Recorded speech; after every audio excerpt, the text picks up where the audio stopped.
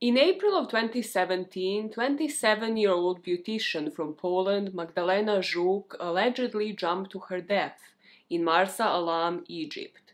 She died just 3 days into a week-long holiday under suspicious circumstances. Within days, her death will become one of the most mysterious Polish cases, being linked to a range of allegations, from murder to sex trafficking.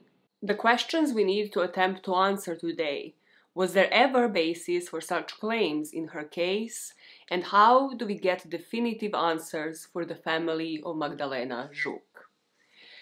Friends and associates, you don't even understand how infuriating this case is. I have been researching it for about 3 or 4 days now, and I have been fuming. I discovered this case when I was doing the series on the Lost Girls of Panama. It was on Scarlett's blog, so I watched the videos on it then. I watched the last chapter coverage on this case, and I found the videos extremely haunting to begin with. That's your first trigger warning with this one. The videos that you're about to see, if you're not familiar with this case, are gonna haunt you for a lifetime. So I knew I wanted to take a look into it. Now, what my dumbass has truly thought and hoped for, because if you have listened to the intro, this suspicious death had happened in 2017. I thought I was going into a solved case, and that was apparently dumb of me to presume, because I have never researched a case where I have been more infuriated by the amount of information that is available to the public 5 years later.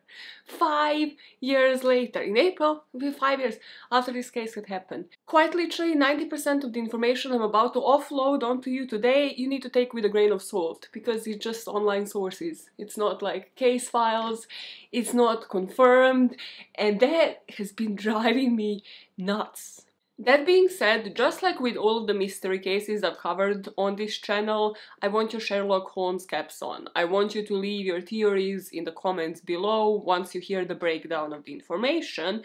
And again, if you have anything that I haven't included here yet, if you're Polish, if you have read a different publication, if you have actually found something that is more legitimate than information that I found online, let us know down in the comments. I will pin it as usual and just pin all of the information that might be left out of this video. Now, what I want even more, and the main reason why I didn't actually quit researching on this case once I realized the amount of limited information that can actually be corroborated that is available online, is definitive answers. So I will do my best for this video to show in Poland, within Polish representation. I'll try the best with my tags, with the SEO part of it. But I also need your help. If you have any Polish friends, if you have anybody living there, any family that has more access to more publications, that doesn't have the language barrier, and possibly has some legal knowledge as well, to also proactively post the comments on what can the family do here. Because at the end of the day, we are not owed all of the details, but the family deserves to have a conclusion. Magdalena Żuk's family deserves to know the answers 5 years after her suspicious death in Egypt. Now, just quickly before we dive into this case, I will be referring to a couple of things in the theories part of this video. One of them is a whole video that I have done before, and it is on this channel. It's on Operation Fort. It is human trafficking, and the whole Operation Fort focuses mostly on trafficking humans for labor. So that is the Polish organization that has trafficked humans to the United Kingdom and had benefited out of it. So here the supposition is that sex trafficking might have occurred. So if you want, I'd suggest probably listening to that one before. I will tell you a bit more about, the information that I got from there that kind of can relate to this case in that part of the video, but just again because that case has been confirmed, has been solved, they have sort of proven how that operation had worked. So if you want to compare the two, if you are 100% convinced something like trafficking had happened in this case, I suggest watching that video either before this one or after. But now let me tell you the story of Magdalena Żuk and anything that I could find online that is available to this date on it. Our story starts in the small city in the southwest of Poland called Bogatynia. This will be where Magdalena will be born on September the 19th, 1990. She would eventually leave this city that only had a population of about 17,000 people. She would leave her family home in order to pursue her dream. This will be once she finished her cosmetic studies at the age of 17 in order to open up a beauty salon in a bigger city of Zgorzelec. At the age of 22, she would open up this salon, and she was said to be studying at the same time, doing a bachelor degree in dietetics. And here we have a bit of an insight with this video of Magdalena promoting her own clinic. She was said to be very ambitious, which we can see because she had her clinic open by the age of 22. She was very smart and also super into fitness. All of her social media posts, the videos of her goofing in the car, just showcase that she was leading quite a healthy lifestyle. I mean, it is sort of part of the job as well, but they show the lighter side of Magdalena as well. They show a different, lighter side of somebody who, by all accounts, cared very much about her appearances. It is said that Magdalena was athletic. I mean, we can see it in most of the pictures. She liked to jog and do fitness training in the gym, and she would also train as a pole dancer. So there are some pictures of that. I mean, I would say she is at advanced level in all of these areas, just even based off of the limited amount of pictures that we have from her social media pages. Magda's family would also say that she was quite spontaneous, so the next thing didn't really come as a surprise to anybody. From all accounts, Magdalena was at this point, at the age of 27, living in Wrocław, which is yet another bigger city in Poland, and here during a night out, 3 to 4 months, we don't know for sure, before her trip to Egypt, she met her now boyfriend called Marcus. It was said that they met at this nightclub called Grey. Marcus was a hairdresser from Wrocław. We again don't really know much about his childhood and his background. And the two of them are dating, and Magdalena decides out of the blue to surprise him for his birthday. And she decides to book a trip, like an all-inclusive trip, to this Red Sea resort of Marsa Alam. She doesn't tell him this, though, up until about 1 p.m. on the day of departure, which was 25th of August. And of course, because she doesn't tell him, this is an awkward conversation that they're having now, because Marcus tells Magdalena that his passport has actually expired.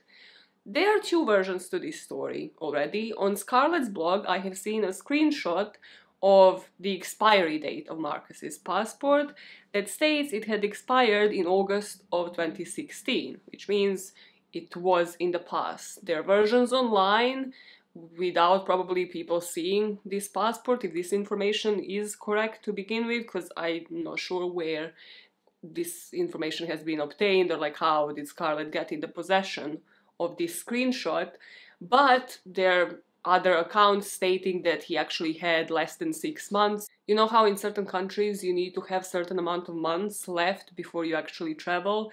Yeah, I didn't know that, so Denmark, you also need 6 months, just an FYI, because I literally appeared at the passport and they kept me for like an hour in the passport control to prove that I have a return trip booked.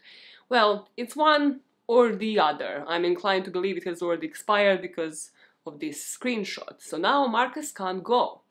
What he decides to do, though, is probably the weirdest thing that nobody really tackles or tries to explain in this story, so I will pass the baton here to you. He tries to advertise the plane ticket on Facebook, and we have what was said in that Facebook status.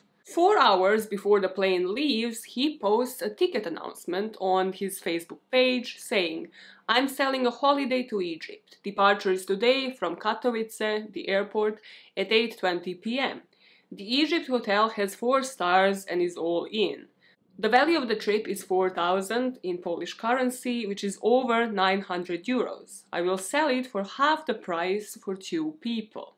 A lot of people will call this Facebook post shady because it's gonna start speculations on, was this premeditated? Did some form of trafficking start from Poland? Was Marcus actually aware of this trip and now trying to set this whole alibi thing going? Because it's 2017. There are 2 individuals that are in their late 20s at this point.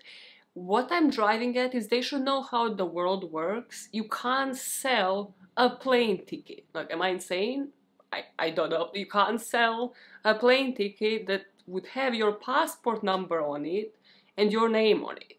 So Magdalena used this travel agency basically to book this all-inclusive trip, and it was called Rainbow Tours. So is it different when it's through a travel agency? Nobody clarifies this online, and I just thought, am I going insane? Why is he trying to sell a plane ticket on Facebook? Other rumors on this online are that people actually did get back to Marcus in the DMs, that they actually responded, and that he would reply back to them that the tickets have actually been sold. Now, this would be very easy to confirm. If it was Facebook, Facebook Messenger, whatever it was online, somebody could have taken screenshots of this. And that I haven't seen online, whether Marcus had actually been lying, saying that the ticket had been sold, which why would he be doing? Why would he be putting it on Facebook in the first place, selling the tickets that he can't sell because they're under his name? And then why would he be telling people that they were sold? Another detail that is under scrutiny here is that there is this whole premise that this trip was spontaneous. But nobody could really say for sure how Magdalena got the money to pay for it. Because, as mentioned, the value of the trip is just about under 1,000 euros. Some sources would state that the parents borrowed Magdalena this money. However, then other sources and interviews stated that her dad said that he would never let her go to that country, not alone and not with somebody else either. But then other interviews by her sister state that her sister was aware of her plans to Egypt. So this is just another detail that would be very easy to confirm just simply taking a look at Magdalena's bank records, but we just aren't privy to those. We don't have that information on the record.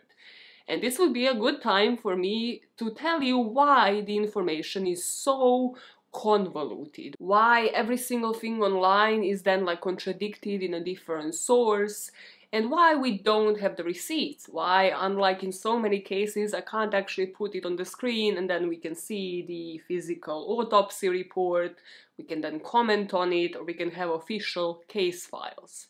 So, from my research, I'm led to believe that the Polish prosecution office had done their investigation.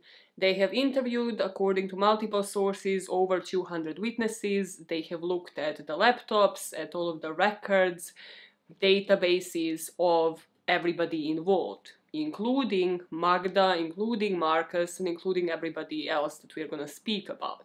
They have done their investigation between 2017 and today, and there are case files on it. However, the case is still ongoing. Why is it ongoing? Is because they're waiting for the same kind of documents, investigation, video footage, etc. from the Egyptian authorities. So the case is still not solved because they don't have that part of the puzzle. Now, the family of Magdalena Żuk cannot speak publicly of this case for legal reasons. From what I've seen, they can actually all land in prison if they were to ever share anything that they know about the case files. So, from my understanding, they have the access to them, they know what has been investigating, and they are basing their own decisions on that information. However, they can't publicly speak about it. So, taking that into consideration, what you should be taking with a grain of salt is everything that isn't a video that I'm playing here, because that would have a timestamp, we would know that that had happened for sure, or like certain interviews and quotes by the parents that again we know have happened. Everything else, you kind of have to wonder how that information is on the internet. Either somebody had leaked it, whether that person has leaked it in connection to the family, whether it was somebody from them, like, you know, starting a rumor, like discussing it with other family members, and then somebody else leaked it, which I don't blame them if that is what happened, or it is somebody close to the prosecution's office, or it is somebody from Egypt. So that is one option. The other option is that is complete speculation. Just bear that in mind, because I've covered the case of Lost Girls of Panama, and there I knew that the comments were mostly really strong, passionate theories that were based off of the speculation that has circulated the internet here. And that's not really the kind of information that we need. I will still state what I found online, but, you know your sources and question your sources when making your decisions on this case is all I'm saying.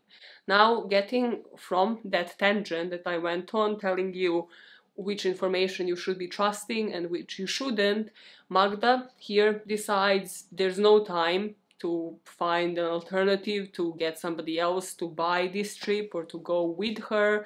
She can't replace the name on the ticket, and also she can't have it refunded, so she decides to take this trip on her own. Magda that will board that plane at 8:20 p.m. on the 25th of August from Poland to Egypt will be the same one who you've seen in these videos, the one that is determined and hardworking, but also has a playful, relaxed side. According to the Polish journalist from TVP reporting on her family history, she never had any mental health issues. She was never treated psychiatrically herself. She would have some talks with psychologists within a program that is called Adult Children of Alcoholics. So this program was there to help the youngsters who have grown up with an alcoholic parent. I don't know any further details on this, which parent, which family member, nobody really goes into any further detail, but the important thing here is that Magdalena herself didn't have any issues. Rather, she was getting some form of therapy for somebody else who had some addiction problems. And the family members would always say that Magdalena was quite healthy, that was her whole lifestyle. Also, she had a beauty salon, like it was part of her job as well. She would have never taken drugs on her own, and she was never treated for any sort of psychiatric issues, such as depression. No depression, no anxieties, no psychosis, nothing like that. She was perfectly happy and cheerful, and she was also very excited still to take this trip on her own. So when it comes to the airport, to her trip that day, there are again two versions of events, and we don't have a video recording from this airport. Again, I'm led to believe that the Polish prosecution office does, and they are gonna have their own version. In one version, Marcus, her boyfriend, drops her off at Katowice airport, and Magda is kind of shedding a couple of tears because she won't see him for a few days, and this was supposed to be their mutual trip. The private detective office that looked at this case, that is based in Poland, called Lampert office, can confirm this. So apparently at the airport, Magdalena was crying, but according to the witnesses, she doesn't otherwise behave strangely. She wouldn't have been allowed onto the flight had she been acting in any suspicious way, but a lot of people, witnesses from this part of her journey, will say at the airport she acted completely normal. During the flight, she was still like completely cheerful, normal. There was no odd behavior from Magda whatsoever. According to the articles, though, the official police information has a different account. TVP journalists say that there is a video of this, but the prosecutor's office has not made a decision to make that recording public. So the only recordings that I will be overlaying here are of the airport in itself. Whichever story is correct here, Magdalena Żuk will board her flight for 8:20 p.m. on the 25th of April, and she will be flying to Hurghada in Egypt. Hurghada won't be the place where she will be staying at. She has booked that all-inclusive trip at Three Corners Equinox Resort Beach Hotel in a city called Marsa Alam. This is a seaside town that is about 286 kilometers away from Hurghada. So what isn't clear here, some sources say that she had rented a car and then drove herself from the airport. Some say she had been picked up, and we don't have that leg of the trip. We don't have any footage at the airport in Hurghada. Editing Maya here, just real quick, as I haven't mentioned this yesterday. So the flight to Hurghada would last the same amount of time as the flight to Marsa Alam, roughly 4 hours if it's a direct flight, which we think it was here. However, now, if she was to fly to Hurghada, a lot of people point out, well, then the car journey to Marsa Alam, to the resort, would have taken 3 hours. So why would she, instead of flying directly to the airport, choose this route? Is it suspicious? Possibly yes, but we also have to think that the tour agency has probably booked this flight on her behalf. So just a note here, as I forgot to mention it yesterday. Let's go back into normal looking Maya. On Marsa Alam, the seaside town where Magda had booked her holiday, just like with the rest of this story, there's differing information. So there is information that this is pretty much a place where families go to retire, that there is no real nightlife to speak of, and that it is an unlikely sex tourism destination. But even at the first glance online, this city does belong on plenty of lists. 10 must-visit beaches in Egypt, 10 must-visit places there. It is known for its sandy beaches and called the Egyptian Maldives. So what we know for sure is that this is a coastal city, meaning that it will heavily rely on tourism. And here somebody wrote to Scarlett for the Cold Case blog, and she had shared some insightful information on there about who this kind of place would employ and why they are so focused on tourism. And I thought of including that because it will become relevant as we go along in the timeline of this story. So according to this person, who apparently is Egyptian and understands sort of how things work there, there is a general mechanism in a place when it comes to the people who would have worked in Marsa Alam or Hurghada. According to them, 90% of the people working in those places would be low-class citizens, who would come mostly from smaller cities and who wouldn't be having the highest education. They would live day by day, often wouldn't have any bank accounts or savings, but what is important here is their relationship with local police. Only about 150,000 citizens live in the Red Sea area, compared to bigger cities like Cairo with about 30 million inhabitants. So police keep good track record of the workers who flock to the Red Sea because of tourism, because it's vital, it's the highest priority there. What this means, according to this correspondent of Scarlett's, the criminal records of workers are checked by police when they arrive, and care is taken that nothing disturbs the flow of tourism. What they were getting at is that a tour guide or anybody treated as a resident, anybody working with tourists directly, would never in a million years be on his own. Whether they were securing Magdalena's travel to Hurghada or had anything to do with her death, they would not have acted on their own. And I can already see you angrily typing, "This is just like with the girls of Panama." Because in this case, I believe a lot of people will go either one extreme or the other. Either you will think there's no foul play, or you will think every single person is in on it. According to this person, tourists and foreigners have a high status in Hurghada. They are protected even more than Egyptian citizens themselves sometimes. Untouchable, again, because of tourism. So one complaint that they can give can end somebody's career in tourism industry. This information will soon become relevant as we speak about Magda's first day in Marsa Alam. So Wednesday, 26th of April, this is still during that same night. So she landed in Hurghada and then somehow made it to the resort. And at 3 o'clock in the morning, she rings Marcus. Marcus would say that this was a phone call from her sounding panicked, saying that somebody was in her room and that she is hearing voices in her room. So she asks him to talk to the staff at the front desk of the hotel to check what's going on around her room, and then she hands the phone over to a receptionist. Marcus talks to this receptionist and asks him to check if everything is okay in Magdalena's room, and Magda would later say that she was fine. So this night ends with Magda apparently being fine. That receptionist checked her room, told her everything was okay, and we are supposed to believe she went to sleep.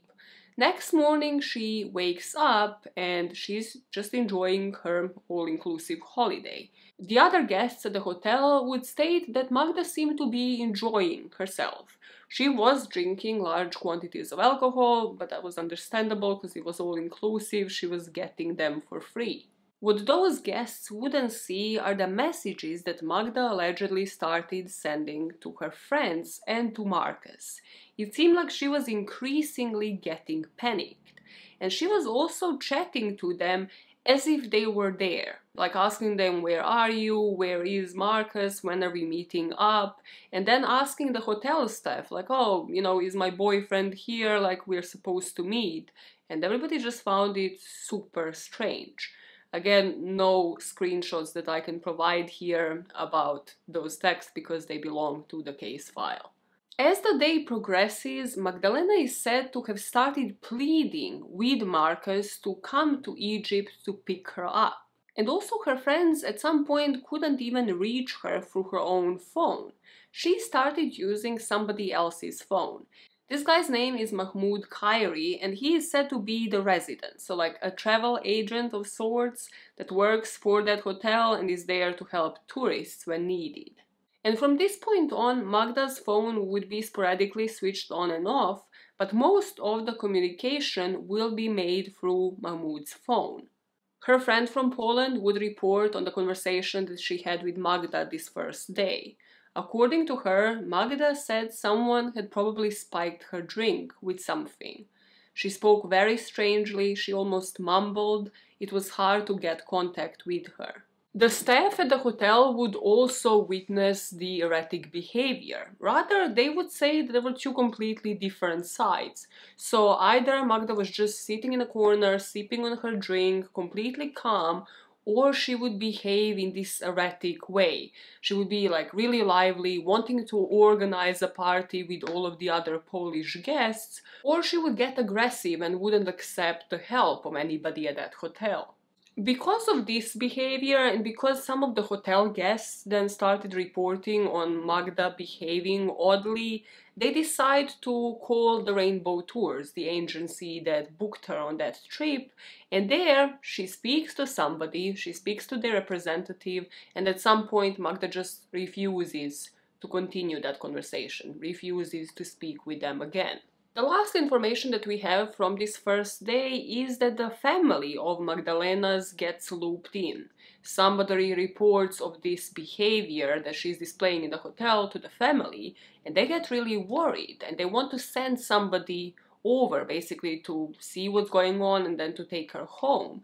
However, it seems like all of them are in the similar situation that Marcus was. Either their passports have expired or they don't have enough months on them. So they sort of put this on Marcus to find somebody, like a friend of theirs, to actually send over to Magda. So the next day, 27th of April, comes along and Magda is still behaving in a very erratic way. She would end up having a call with her sister, and her sister would state how Magda was incoherent and not speaking sense, and this would further alarm the family. And this is when they contacted both the travel agents and the Polish embassy in hope of some sort of help just to get Magdalena home safely.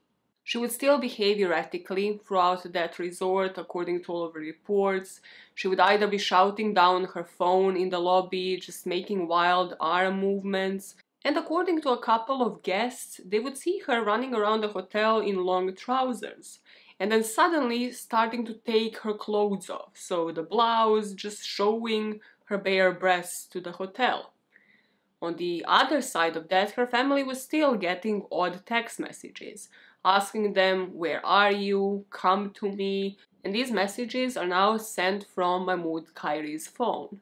As Mahmoud is now taking care of Magda, as is the hotel staff, Marcus, who was charged to find somebody to go to Egypt, as Magda seemed to be in a state where she was unable to fly, does two things, according to the sources.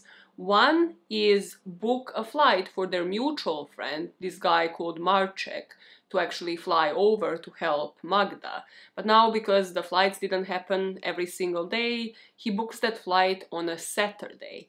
And then he, from what I gathered, booked the flight on Saturday for Magda to also return to Poland, sort of to fly back a bit earlier than expected because she was supposed to stay there for a week. Now, I'm not sure how that would have looked like. I was thinking about this. Would this guy Marcek sort of get out of his flight, to the arrivals area and then go to the departures to fly back directly with Magda? Like, what was the plan there? Was there only like one flight per day? But this was set up as a plan. There are reports here that either there were no flights or there were no seats on the flights until Saturday. I'm kind of inclined, based on the information that I see, meaning there are flights every day between these two countries, that it's probably that there were no seats on any flights until that day. With this flight back being booked and Magda only having to wait until Saturday to fly back, you would think that information would have calmed her down. But the rest of this second day is pretty much left to just speculation. According to one version of the events, people at the hotel have offered to call for a doctor, to call for help, because multiple witnesses have reported that Magda is in constant state of distress, that she's just often crying and just displaying behavior that she never displayed back in Poland. And then according to other sources, Mahmoud is now taking care of her, and he is the person that actually offered to call for a doctor, to call for the embassy, like he's in charge of everything. The official version here is that Magda has been refusing help throughout this whole journey, with the rainbow tours, that now when they suggest calling a doctor, calling somebody, having her checked up at a hospital, she's the one that is refusing help. But something that we don't see and isn't put any emphasis on in this story is she eating? Is she sleeping? Is anybody else staying with her in her room? And why? Like, we never have the end of day here, or rather even the beginning of the day. Here we have the pictures and the videos, which aren't really timestamped online, so they happen at some period during this or the next day, and apparently Mahmoud is the one taking these pictures. And in one of them, she's covering her face with a towel while she's lying in bed. And I'm just wondering again, what is the context here? But you kind of see like a plate full of food behind her, which makes me believe that she hasn't been touching any food. Witnesses have stated she hasn't been sitting down for meals. So has she even eaten since she got to Egypt? And then has she been sleeping? Has anybody else had access to her room? Are all of the questions we just don't know the answers to. Then there's this video and pictures, because the video is quite static in a way, of Magda just sort of collapsed in front of the door to her room, just on the ground with her face covered. And again, you have to worry about the context here.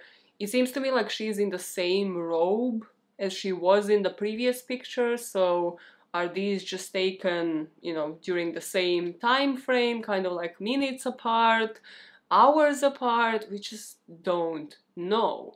And from what I could find, those are the only two pictures, rather one video, one picture, that Mahmoud has taken. So why not take more? Because we don't have any hotel footage. We don't even know if the Egyptian authorities have any hotel footage to prove or disprove any of this information, to show us whether Magda has been going to her room on her own or not.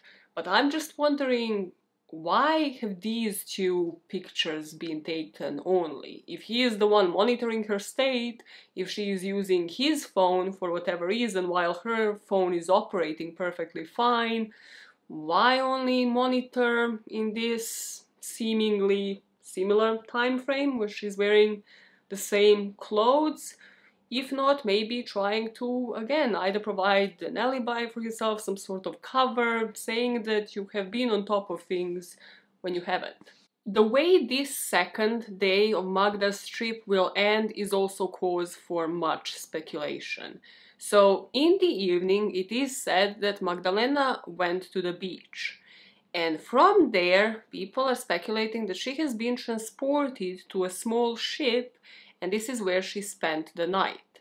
So Magda's cell phone, her own phone, was on during this time, and later, once they inspected her phone, the location would show that she is literally in the middle of the sea. I'm gonna put the pictures up. These are from Scarlett's blog. I'm not sure where exactly Scarlett got them from, but here it is seen that she is about 20 kilometers offshore in the Red Sea.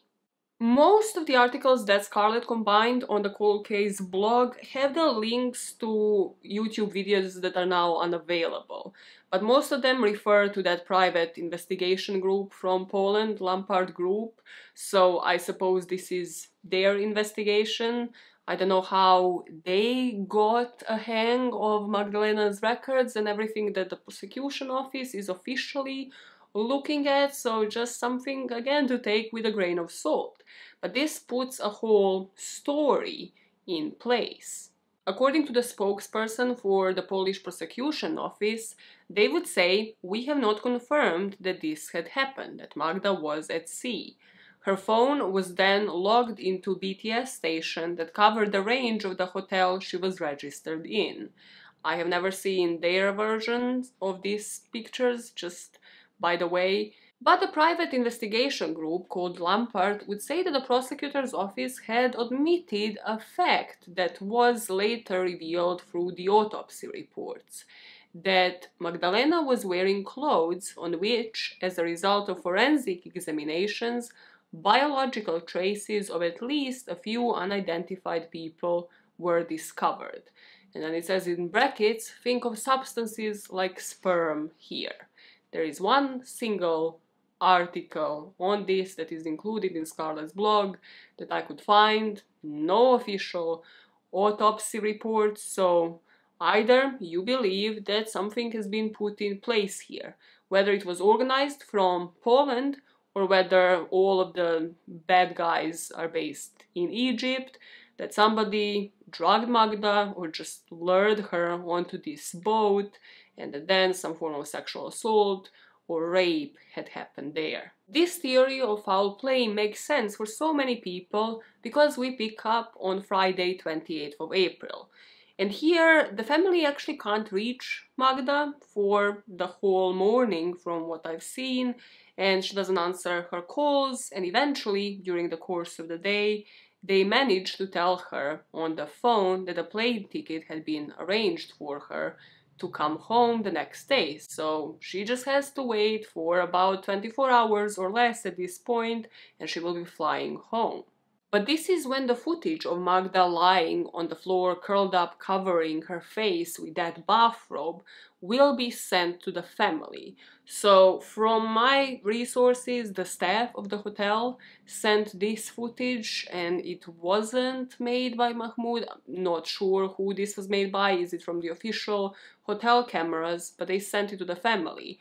And at this point, the family got extremely concerned, which I ask once again, why would you only send this footage now? But for people who believe that foul play had taken place, now connecting the dots, that will mean that she is in such a state of shock and just disbelief because something happened on a boat the night before, that maybe she's getting blackmailed for now, maybe somebody recorded something, or maybe she's just in a depressive state because of being sexually assaulted or raped. But due to this, the staff of the hotel sharing this now with the family getting extremely concerned, they ask for Magda to be taken into a hospital to be examined. And here, around 3 p.m., Magda is taken to a hospital in Port Galib. We finally have the actual footage here, and the head of the hospital, Dr. Ahmed Shauki, would state that Magda couldn't even get out of the ambulance car. However, in the footage we see her getting out on her own. They even came out with a wheelchair, but she just walks in by herself. She is, something that I noticed in most of these videos, going back and forth. There is the footage from the parking lot here, where she just seems to be just walking back and forth. It's as if there is a pattern to it, but in this footage, as she walks into the hospital, she's the calmest that you will see her out of all of the footage that is available out there. Also, let me know what you see from this footage outside in the parking lot, because I think she's on the phone here. It is kind of grainy and she's far away. And make a note of a guy in the checkers shirt, because he will appear. So she's constantly accompanied by people, and we never learn their names. We never know who they are.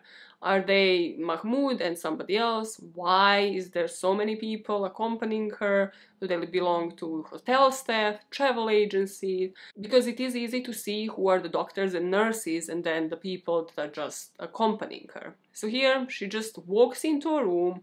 We don't really know what happens here, but she is released from this hospital. It is said that during this hospital visit, Magda wasn't treated, and there are reports stating that this is because the hospital didn't have a psychiatric unit, like they didn't deal with mental health patients, but others state that Magda refused to be treated, which can either by this point appear as a pattern, like Magda refusing help at all costs, at all times, or it can appear as a narrative, as somebody else telling us that Magda is refusing all of this while they're just not giving her any help, while pretending that they are.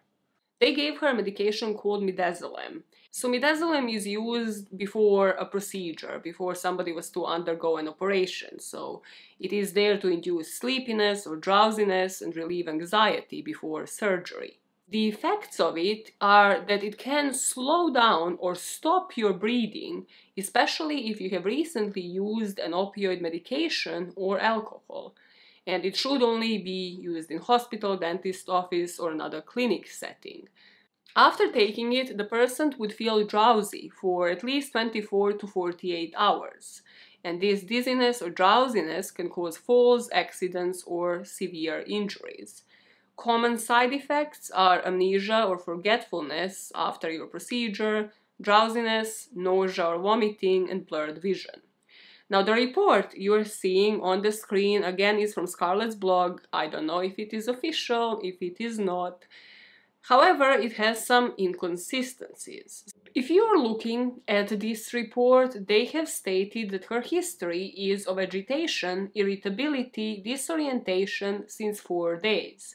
But we know it hasn't been 4 days at this point. It has been 2.5 at best, if we are pushing it. And also the diagnosis states acute psychosis, which if you don't have a psychiatric unit, I'm just wondering, how are we determining this? How do we suddenly know, even though we don't treat mental health issues, what to diagnose her with? We have no idea here what Magda does with the rest of her day. However, something that isn't emphasized here is, the next day she is flying home. She should be calm at this point.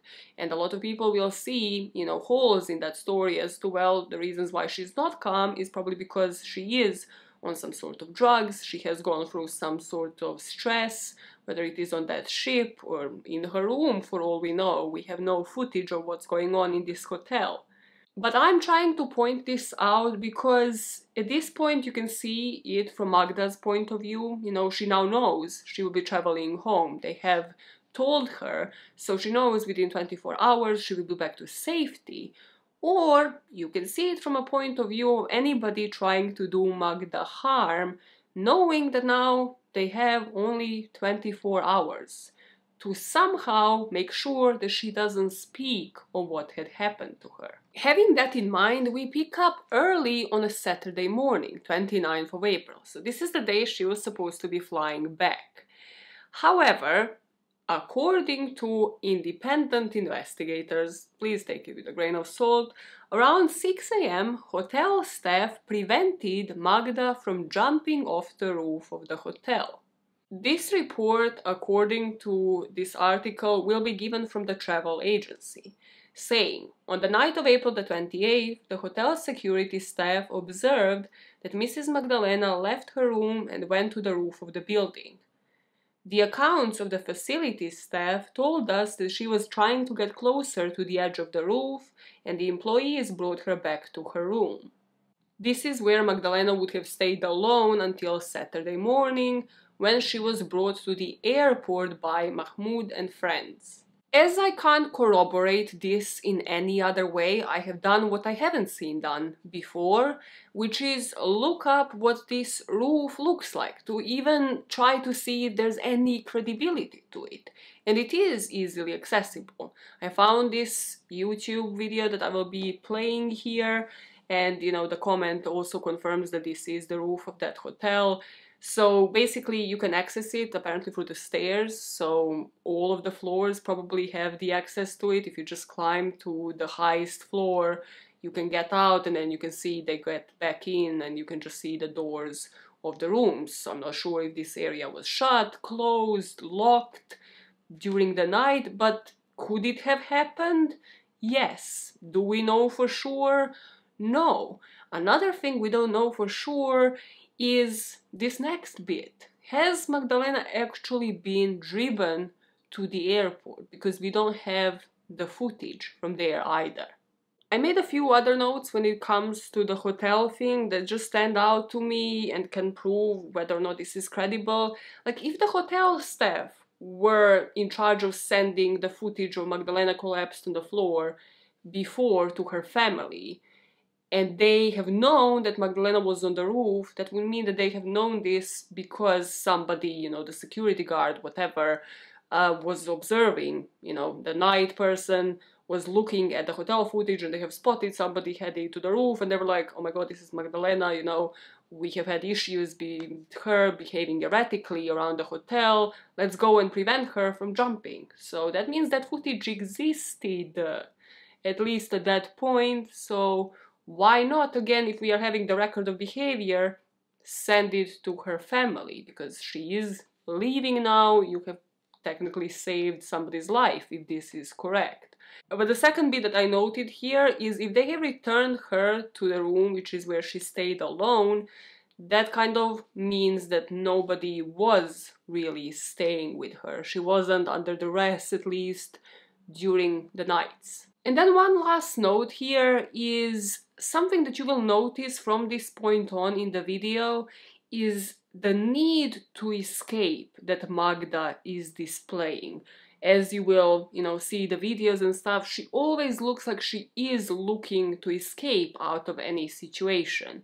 And this is how, unfortunately, she will succumb to her death as well. So whichever way you see this, you can see how, again, if this had happened, Magda herself might have actually wanted to run out of the situation, whether it was because of a psychotic break or because something happened to her and she was ashamed of it and she didn't even want to return home to live with that shame any longer. As I mentioned, Mahmoud and his friends, whoever these friends were to take her to the airport. But Magda's flight wasn't until that afternoon. So here we have a gap between 6 in the morning, apparently if this had ever happened, and 2 p.m. And then, at 2 p.m, apparently Magda checks out of the hotel. Here at the airport, different reports would state that Magda wouldn't be allowed on the plane, for different reasons. It is claimed that the airport doctor examined her and didn't give her permission to travel. And then the travel agency where she booked her trip would declare that it was cockpit staff, aircrew, who decided that they wouldn't allow Magdalena on board. There's an article even claiming that the plane's pilot saw how Magda was behaving strangely, then called the airport doctor to assess her medical state, and then they advised them not to take her on board. Again, regardless of which way this happened, she would not be allowed on this flight. I personally don't believe that it was pilots and air crew. They're not the ones that are supposed to make this decision. And also because that would mean that they made that decision, the only logical way would be once she was to have already made it to the plane. And by that point, Mahmoud, whoever would have already left that airport, would have been gone. But we know that they weren't because at this point, the virtual Poland representative would inform the tour operator who booked Magdalena her holiday that she didn't get on this flight, and from the airport she is then driven back to that hotel. Again, different sources state different things, like kill me now with this case. Some state she was driven back to the same hotel, they tried to check her back in, but this hotel wouldn't even accept it, even though technically it was still paid for. Not sure how that works because of all of the hassle that she has already caused them. So now Mahmoud and his friends are basically driving her around from hotel to hotel, trying to place her somewhere before the friend makes it to Egypt, and then, you know, they're gonna decide, this friend, Maciek and her. A couple of notes on this part of the story that I have made here is if this was her potential point of escape, if this was the point where she could have actually gotten to freedom, why not seek help from somebody else? If she was allowed by these people, by Mahmoud, by anybody here to actually go and check in, to go beyond the gates, why not do it? Why not go towards safety? Why not escape or even alert somebody that you are in danger? We don't have any footage here, however, and this is the part where I mostly am concerned about, because who drove her there? Can we really trust any sources about this leg of her journey? Was she even driven to the airport, for all we know? Because we don't have anything confirmed in any form of receipts, timestamps, video footage that we can see, and that I find super concerning. Back in real time, Magda will either have returned now to the first hotel, and this call would be made from the car park from there, or it is said in other sources that they have actually checked 3 different hotels, that the third one accepted her, so that this call was made from a parking lot from that hotel. This is a 14-minute long call, so of course I won't play all of it, I will just play certain highlights, and it is made around 5 p.m. So Magda will call her boyfriend Marcus, and Marcus on one end in Poland is recording this call, and on the other end the call is made from Mahmoud's phone. So the camera is facing Magda, but you can see that she is using both of her hands, so he is holding it and he's talking to somebody else in the background at that parking lot. This call will haunt you for a lifetime, and about 95% of it is just Marcus trying to calm Magda down, telling her not to be scared, asking her to tell him what's going on, and also her just being anxious, going back and forth, putting the hands on top of her head, just not really revealing much. Let us dissect certain parts of this call. In the first about 30 seconds, you can hear people speaking in what is Egyptian dialect, so I think they're speaking Arabic, in the background, and we have no idea who these people are. And then you can hear Marcus trying to calm Magda down. So let's see what they're saying, and then something interesting happens during the time that you can hear the chatter from the background while Magda is still anxious and not really revealing much. And that is that Marcus gets a call that he rejects. And this call is by a guy with a nickname Zloty, meaning golden. So we'll speak about him further down the line, but just after watching it, tell me in the comments what you're observing. Nie bój się, powiedz mi, co się dzieje? Powiedz mi, nic się nie bój. هنشوف هي لسه يعني لو كده هي مثلا لو صاحبها دول بيهديها كلها تكون انت فاكرها بكره فهي شكلها ايه ده تدخل بقى اللي هو البص فاكره ان هي مثلا هتعمل حاجه ولا اي حاجه. Skarbie, Maciek cię zabierze. Dobrze? Rozumiesz? Skarbie, słuchasz mnie? Skarbie, słyszysz mnie? Myszko, rozumiesz mnie? Pamiętasz Maćka Solczaka? Tego z brodą? Myszko, pamiętasz Maćka Solczaka? Pamiętasz go? Tego z brodą? To on po ciebie przyjedzie. On będzie po ciebie rano. Dobrze? I Maciek się będzie tobą opiekował, nic się tobie nie stanie. Her boyfriend is trying to calm her down, telling her that a friend is coming over, but then the more alarming parts of the call come across. So, as I mentioned, most of it is him trying to get anything out of her, but just kind of repeating the exact same thing, like what had happened, trust me, you know, you can tell me everything, not really like digging or asking any more persuasive questions. And at some point, people say that they have read from her lips as if like Magda said this with closed lips, but that she said, I've been raped. And a comment on that video stated, I'm Polish and she has said I was raped, and the person in the background has said, don't take that out of her, that's charged us. Kochanie, powiedz. Myszko, mów co się dzieje. Powiedz mi, myszeczko. Ktoś ci coś tam zrobił? Tak?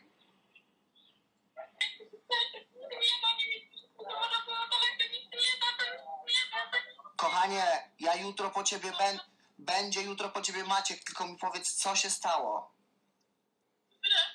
Co się stało? Kochanie, powiedz mi. Powiedz mi.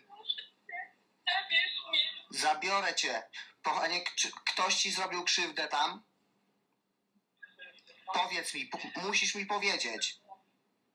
After prompting her some more, Magda says it won't do anything. They'll take me to the hotels. And then it seems like he interrupts her, like he jumps into the conversation. And after this again, he's saying, just tell me what happened. Did anybody harm you there? And she just says, take me away from here.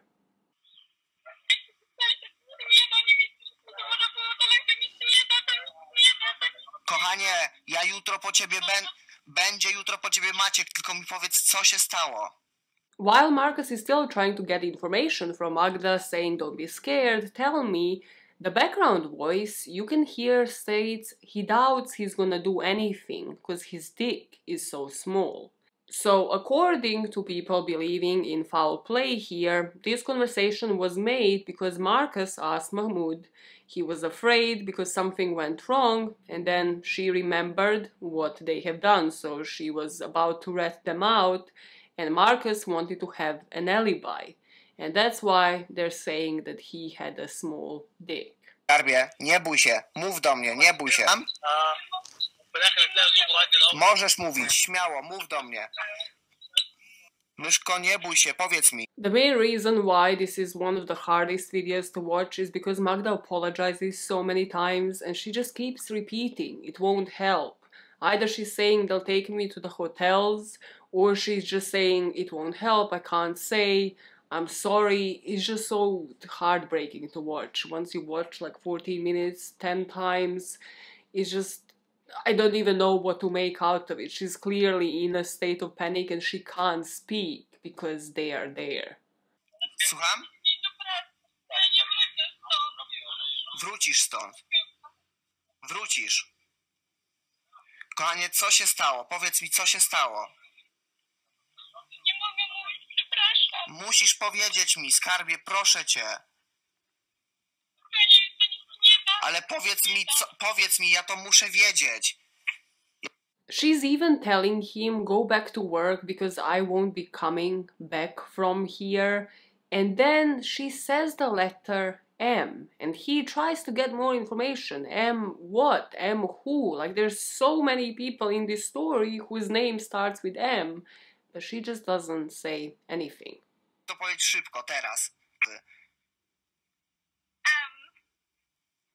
Co M?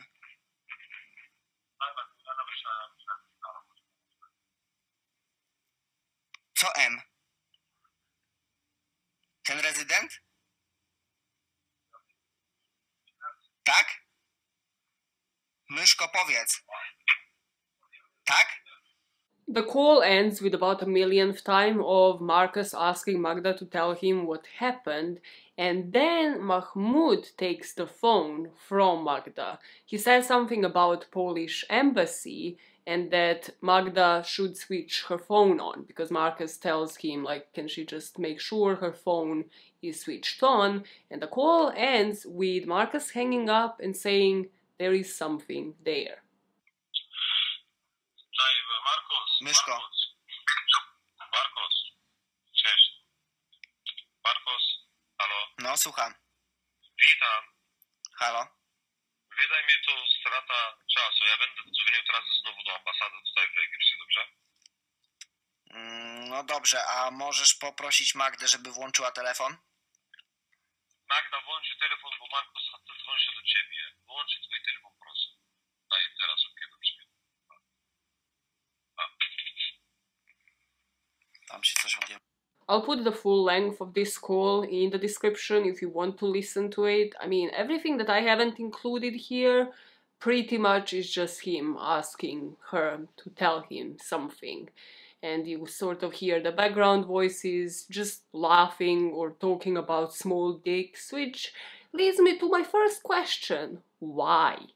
If for 14 minutes this woman has been erratic on a phone call, and you know that she has been displaying this behavior before, whoever the hell you are, Mahmoud at least knows, and he is the one probably holding that phone.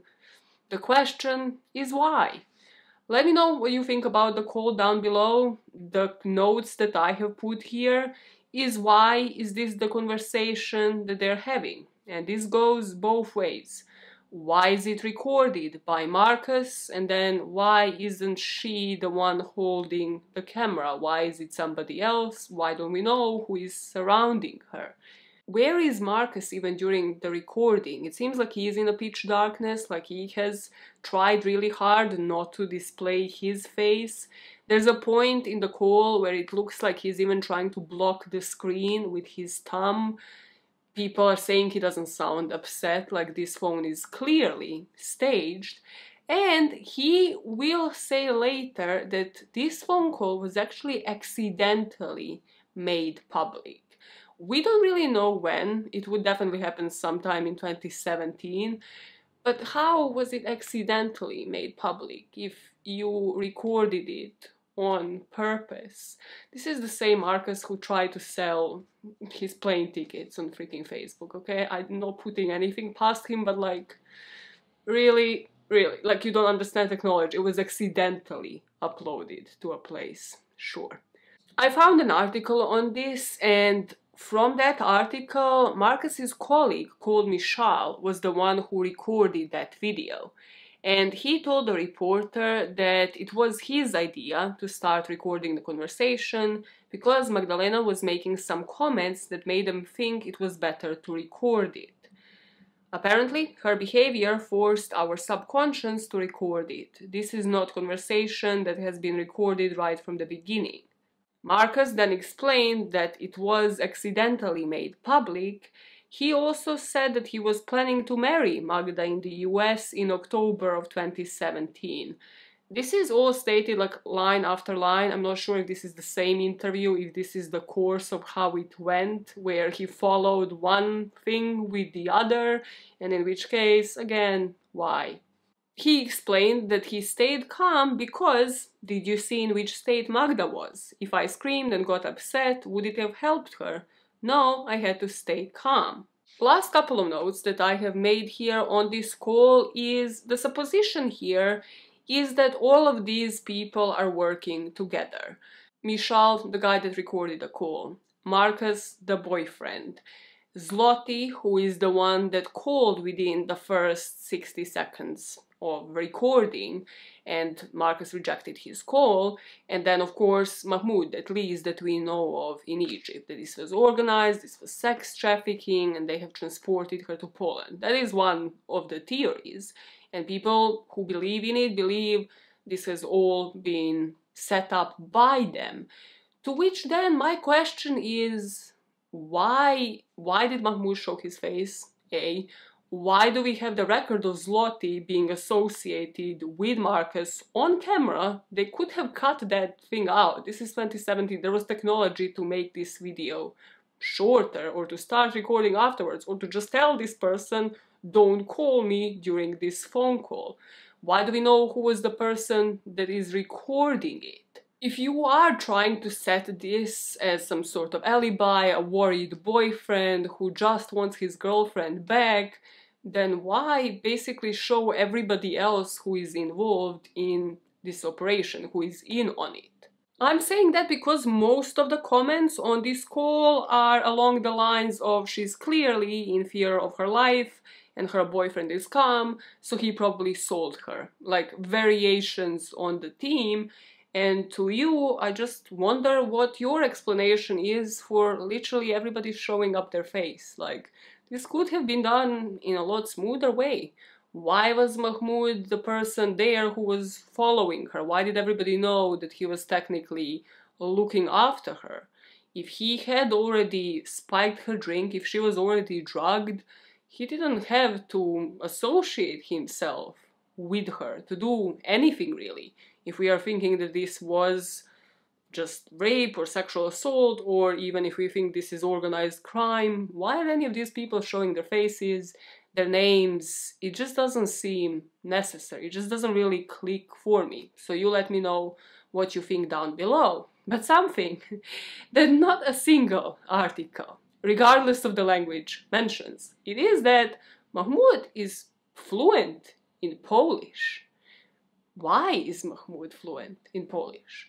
If he is from Egypt, if he is of Arabic descent, is it for his job? It's never clarified, and everybody's just like, oh yeah, Mahmoud is just there, fluent, completely fluent in Polish. And like, I understand this is not a priority here in terms of like the question that Marcus would ask at some point, but at some point you would ask, if this is the person taking care of your family, like how come that you, my man, are completely fluent in this language? Yes, it could be because he works for a travel agency, but somebody should have probably questioned that as well. After this call, as we have heard during it from the background noises, they plan to bring her to a hospital. So this is when the second hospital trip would take place. And Magdalena's parents would hear of this and they would finally be calm, thinking she's safe, she's gonna be taken care of. However, here there's also a gap in time. The timestamp on the hospital footage that we see is 1858. And it's a completely different situation here. Magda is not walking on her own. She is actually in a wheelchair going into this hospital. And then there are recordings of people moving freely. There's a whole hour of just like recordings of the guy in the checkers shirt, somebody else, so many men that shouldn't belong there, that aren't hospital staff, just walking freely in a waiting room around the hospital. Between this point and about 10-11 minutes after midnight, we lose track of Magda. We are probably to believe that she is inside of the room. And then, in one of the most disturbing videos, shot in the hallway of that hospital, Magda seems to be fleeing away from that room. She then is being held by a group of people. Some of them we think is hospital staff, there's a nurse, and then possibly a doctor, but most of them are again not wearing scrubs, not wearing any clothes that are to make me believe that they are hospital personnel and that they should be there. Why are they waiting? If she is there to be given, I don't know, tranquilizers, stay overnight, why are they still there? The number of people changes in these different shots, but there's a couple of main people here. So at some point, at least 4 men and 1 woman are chasing and encircling her. She falls onto the ground here and at some point then just gets up, but she is showing all of the rage to this guy standing by the blinds. She's throwing herself at him, at the guy in the checkered shirt, clearly focused on him. Then she kind of falls onto the right side of our camera shot, and there is another man who is very clearly trying to shield us from seeing whatever Magda is doing. He clearly knows where the camera is and is trying to hide something from us just because of this weird position that he is in. Once Magda gets up, it seems like again all of her anger is towards the guy in the checkered shirt, but here she draws the blinds down. And you can see this nurse and other staff, other personnel, and also other men, again, tackling her, speaking with her. We don't know because of the sound. But then this nurse finds it to be her priority to go towards the blinds and to actually pull them down instead of like lifting them up. Now, this man that has been trying to hide this camera view, and literally everybody that isn't, again, personnel, that isn't staff of the hospital, that should be dealing with this, is tackling Magda to the ground.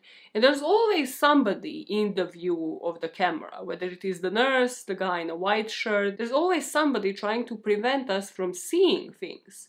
Now, Magda is on the floor. We have no idea if she's conscious or not at some point. And at least 4 of these men grab her by the hand or the leg and they carry her out, somewhere possibly into a room. So some notes I've made here. One is on the blue shirt guy, the guy trying to hide the camera from us. The only innocent reason, quote unquote, that I could think of in this moment, even though it does last only for a few seconds, is that Magda might have been trying to take her clothes again, expose herself. If we are to trust the witness testimonies from the guests at the hotel, maybe that's why. The other reasons are all more sinister, and something I would probably agree with more is that maybe nobody can read her lips, maybe they don't know that the audio isn't working and it can't be heard, or that nobody can hear what she's trying to indicate, what she's telling to the guy that she's raging at. But my main question here is, why does he, and probably other people as well, because everybody's blocking this camera at some point, know where the cameras are in the first place? Is this their first time there? Because it doesn't look it. Because, like, if you are going into a hospital and you aren't hospital staff, because yes, if you are hospital staff, you probably should know where they're at. But if you are going into any establishment, even if you're going into a bank, like any establishment, you are not immediately like checking like, okay, cameras here, here, and here. Unless you either are a police officer, have experience in this and just do it by default, or you are trying to commit some sort of crime, like something shady is going on, because why else do you know where the camera is to try to do this weird thing and shield her from whatever she's signaling? Other notes, the blinds. Why is this the nurse's priority? Just why? What is in that other room? Is she trying to shield what's happening from somebody else? Maybe there's a logical explanation of her not alarming somebody. Maybe it is a patient room. But why? Just why is that a priority? Like, they're men who aren't trained, who aren't hospital staff, tackling Magda on the floor, and you're just there like, I mean, what else can I do? Let me just pull these blinds down. How is that a logical conclusion of what we should be doing here? And then finally, that last block of the camera, when Magda is on the floor, a lot of people think she might have been knocked out, so that she doesn't say anything, so she doesn't indicate anything, because she doesn't seem to be mobile or like fighting, resisting the way she has once they drag her away. We know of what happens next beyond the camera shots from that nurse. So apparently Magda was taken into a private room, and here she would be tied to a bed with towels. So some people say it's linen, most people say it was just towels, and this is apparently usual when it comes to these type of situations. It is not a psychiatric unit, so again, they wouldn't have anything else to restrain her with, but it's also sort of lighter on the skin. It's not really tough on it, so that's why they would have used towels.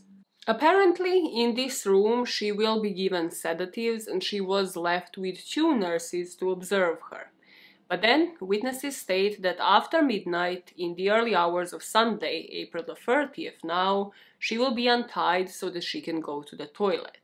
And as soon as the nurse untied her, Magdalena was said to have jumped out of the 1st floor window. Some people will say that this is the 2nd floor, like depending on where you're looking at it, like from the American or British perspective. We don't know the exact height. Again, just like with everything in this case, from this picture that I'm showing you, I think I see 2 aircon units, like on the left, if we are looking at it. So I think this would have been the 2nd floor, but we just never have that information confirmed. So Magdalena jumped out of the window and she landed on the concrete below. The nurse called Fateh Ahmed was taking care of her, witnessed this event, and in the interview later she would explain that Magdalena was released from the towels.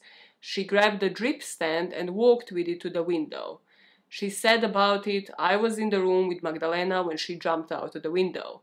I tried to stop her, but unfortunately I failed. Magdalena kicked and hit me. I'm very sorry."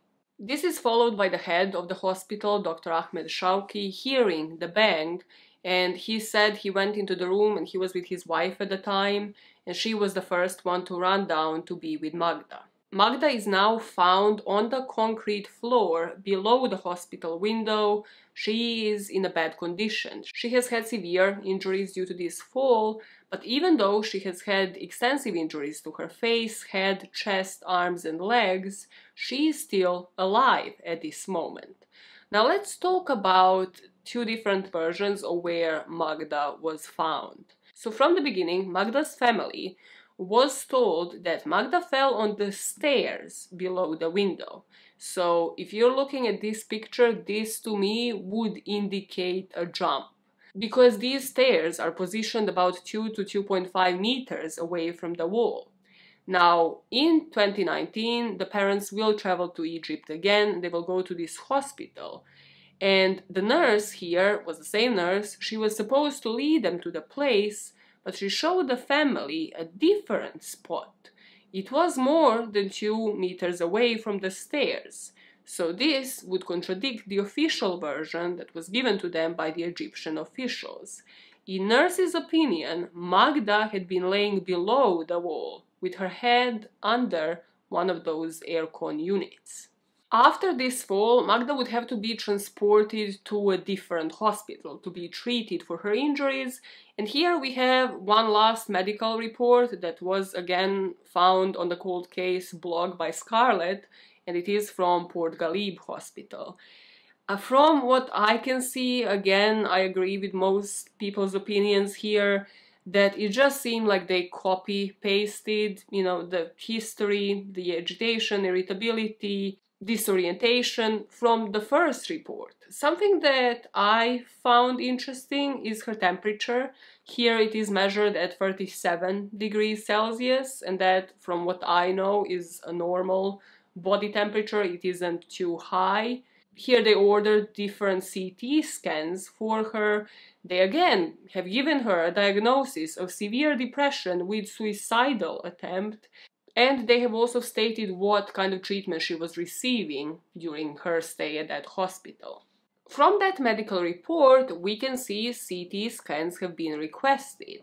And there were these journalists that succeeded in achieving the results of the CT scans, and I will put them here on the screen. And according to the experts that they have consulted, the nature of the injuries here indicate that Magda was unconscious or dead at the time of the fall. We know she wasn't dead. Well, we do have the footage here as well, but yes, we know that she wasn't actually dead, so here it would be unconscious at this point. And when asked why, These private investigators and analysts have said that the injuries seem to have only occurred on one side of her body. They have stated that usually, in the case of suicides, either instinct or self-preservations, like things that we can't psychologically control, can work, and such a person then jumps more or less on his feet. And people have said this isn't so far from the floor, whether it is first or second floor. We just don't actually have the height, which would be the first thing that me as an investigator or somebody looking into this would have looked at. But people have said that this was a survivable fall.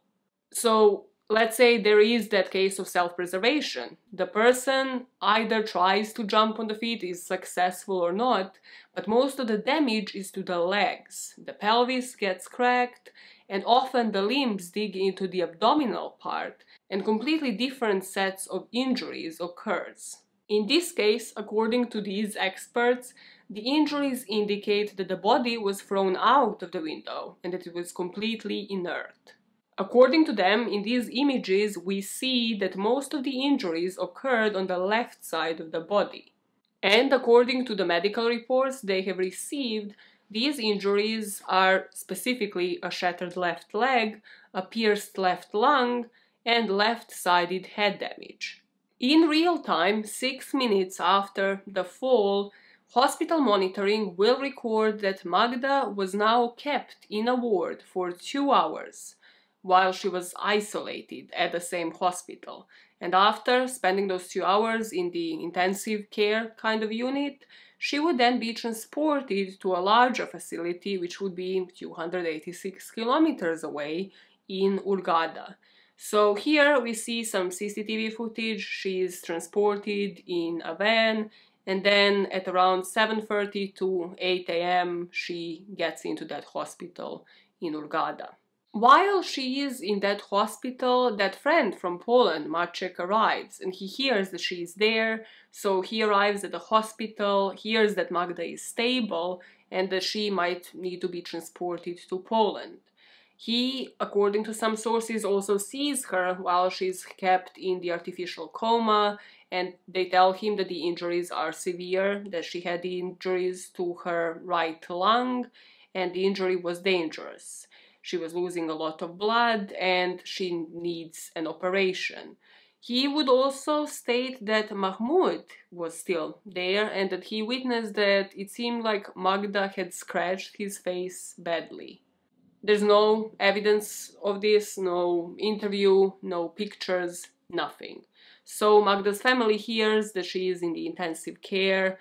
They call the insurance company in order to try to get them to pay for her transport so that she is treated back home.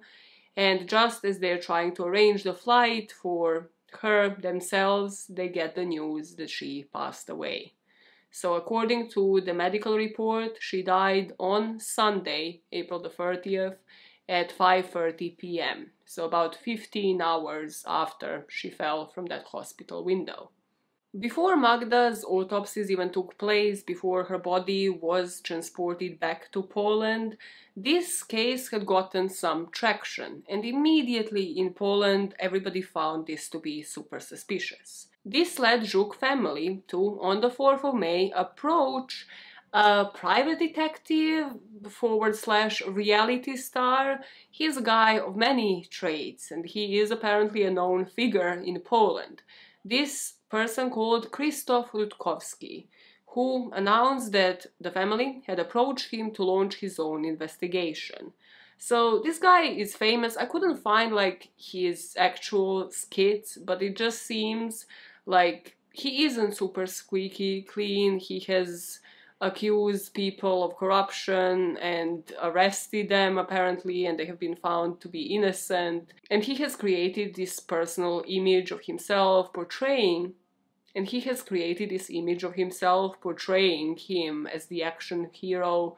He has his own TV show, and here he reenacts episodes of him undertaking rescue operations. I couldn't find these on YouTube. I could find him giving interviews, but here again, if you're Polish, is he a respectable figure? Is he not? Because just like with everything on this case, people argue on that point. What he had done well in the early investigation in this case was place the seed of doubt in people's heads, because on 9th of May, the publications in Poland, the newspaper articles, were all surrounding how they don't believe the Egyptian version of events, claiming that Magda has committed suicide, that she has jumped out of that window on her own volition. Rutkowski would say to different journalists that Magda couldn't have died from falling from the second floor because she was athletic and she was also a marathon runner. He instead proposed she had either been drugged by an organized rape gang in which Mahmoud Khairi played a key role. He also called for the dismissal of Polish ambassador to Egypt and had organized 2 protests. The first one was outside the Egyptian embassy in Warsaw, urging the authorities to punish those responsible for the death of Magdalena and ensure greater security at tourist resorts. Another one was a week later, demanding that murderers be punished. Because of the pressure that he has been putting on the authorities, they have finally stepped up. So there was the main inquiry, of course, because they need to investigate whether or not the crime happened. The national prosecutor also accepted a request from her parents to oversee the investigation personally, and even the Minister of Justice has been put on the case in order to facilitate the relations between the 2 countries. This led to 2 autopsies. One was performed in Egypt on 9th of May with a Polish official present, and the second autopsy was performed in Poland on 19th of May. The Prosecutor General Zbigniew Ziobro also said to the journalists that there are 2 reasons why the General Prosecutor's Office and the Minister are involved in this case. Firstly, because he is still not discarding the option of organized crime, something related to trafficking in human beings. And then, that issue is also closely related to the explanation of the safety of Polish tourists abroad.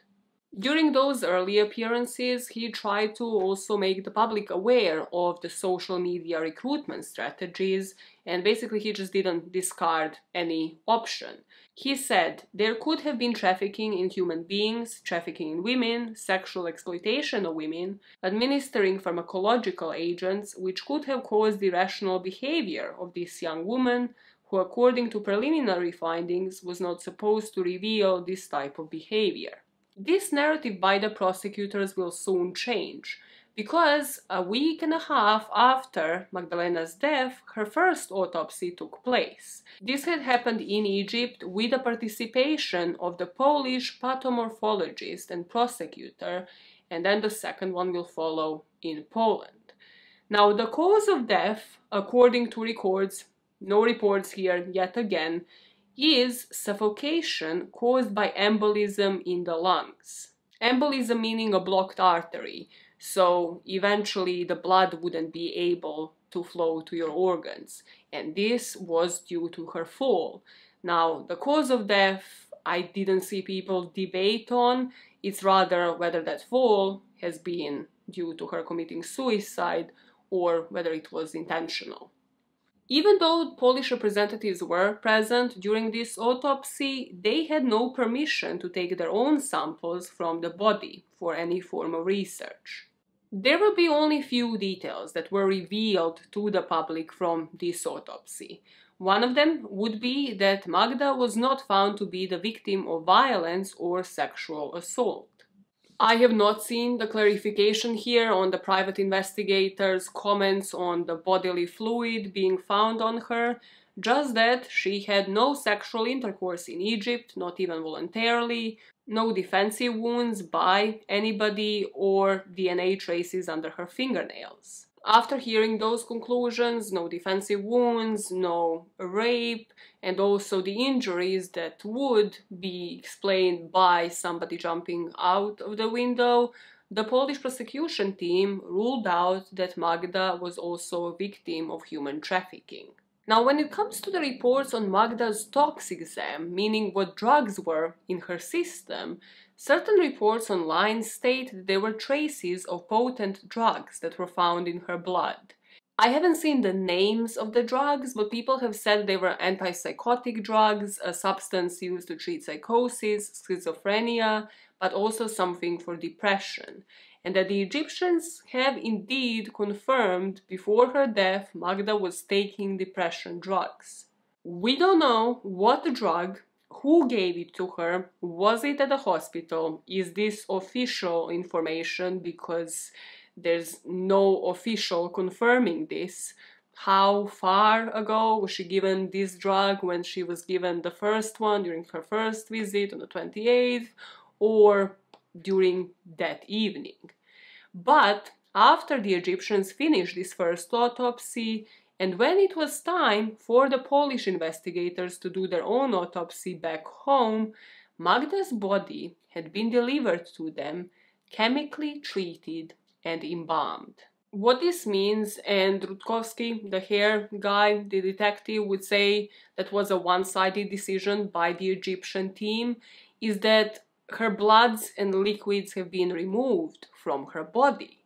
So now what the family was waiting for was for the Egyptian authorities to send the autopsy report, the toxicological reports, everything that has been found during that first autopsy, because the second one is going to be significantly different. What this means is that any toxicological examinations that the Polish authorities are now to perform are not reliable.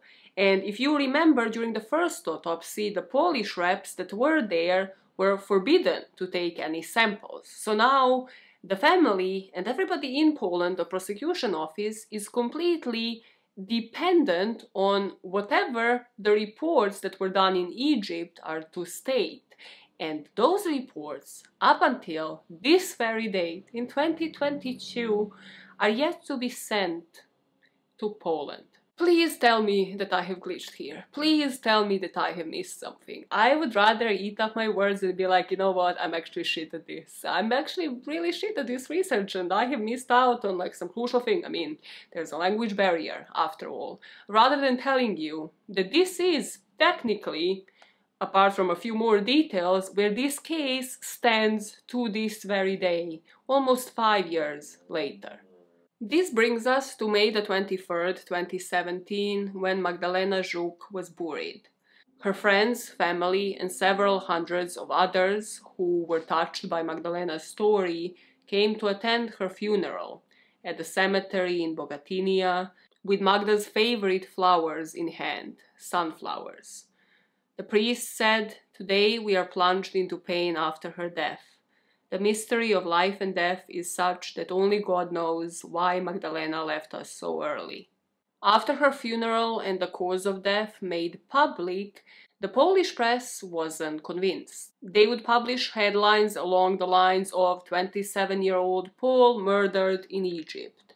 And they all focused on that 14-minute call that was now circulating the internet.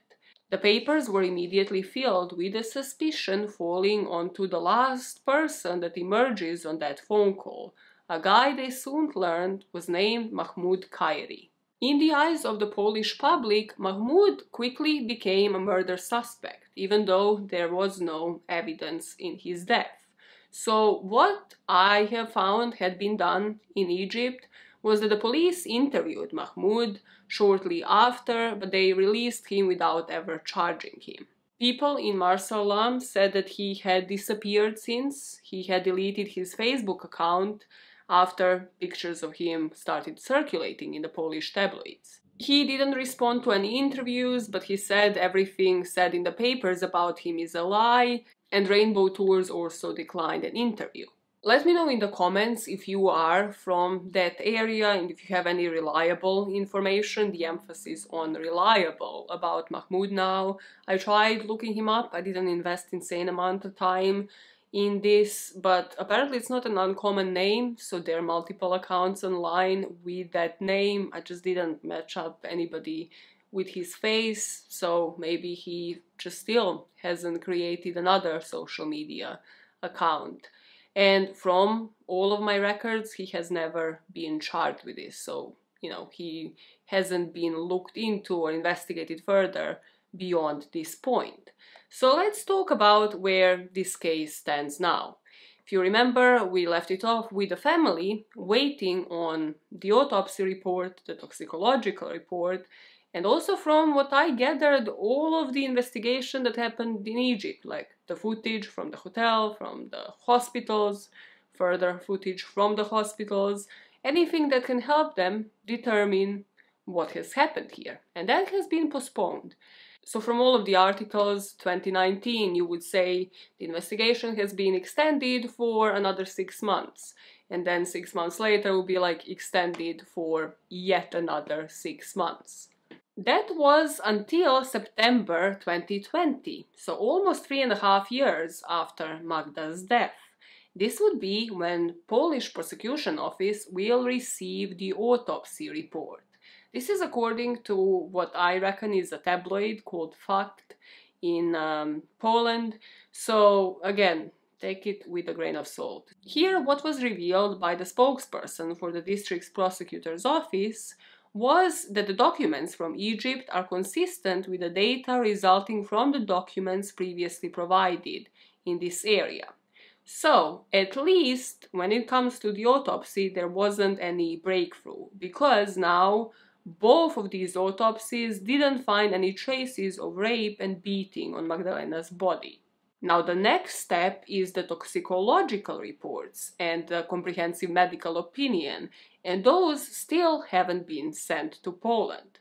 On the other side of things, in this article from April of 2021, I have found that the Polish prosecution team has been conducting their own investigation. As mentioned, nearly 200 witnesses were questioned in this case. They have also examined apparently victim's luggage, her mobile phone, numerous ICT data. The files of this investigation already include over 20 volumes, each of which has 200 pages. Prosecutors apparently collected evidence, including the medical records of Magda's in Poland, so that's why we know that she had been getting some therapy for the alcoholic parent. They inspected phones and laptops belonging to her and to her partner, and they collected opinions of experts in the fields of forensic medicine, toxicology, biology, computer science, psychiatry, and psychology. And the prosecutor Zulovsky said that because this is an ongoing case, it's not possible at this stage to give details of the individual pieces of evidence. From the general consensus online that I also agree with, it just seems like the prosecution office isn't to be let off the hook either, because it looks like they're picking and choosing the information they're sharing. And it looks like they're doing it so it fits their narrative. Like, oh, the autopsy report had been sent and it indicates the exact same thing that we have been saying. So, sort of again, going into our favor. Magda has been receiving some therapy before in her life, which, like, didn't have anything to do with her, but if you put it into people's heads, then they start believing maybe she did have a psychotic break, maybe she did choose to commit suicide on her own accord, and plenty of people will disagree with this. So where this stands now, investigation-wise, is that apparently the prosecutor's office has conducted their own investigation on all of these individuals in Poland. Nobody, from what I have found, has been put behind bars, and they're still waiting on the toxicological reports.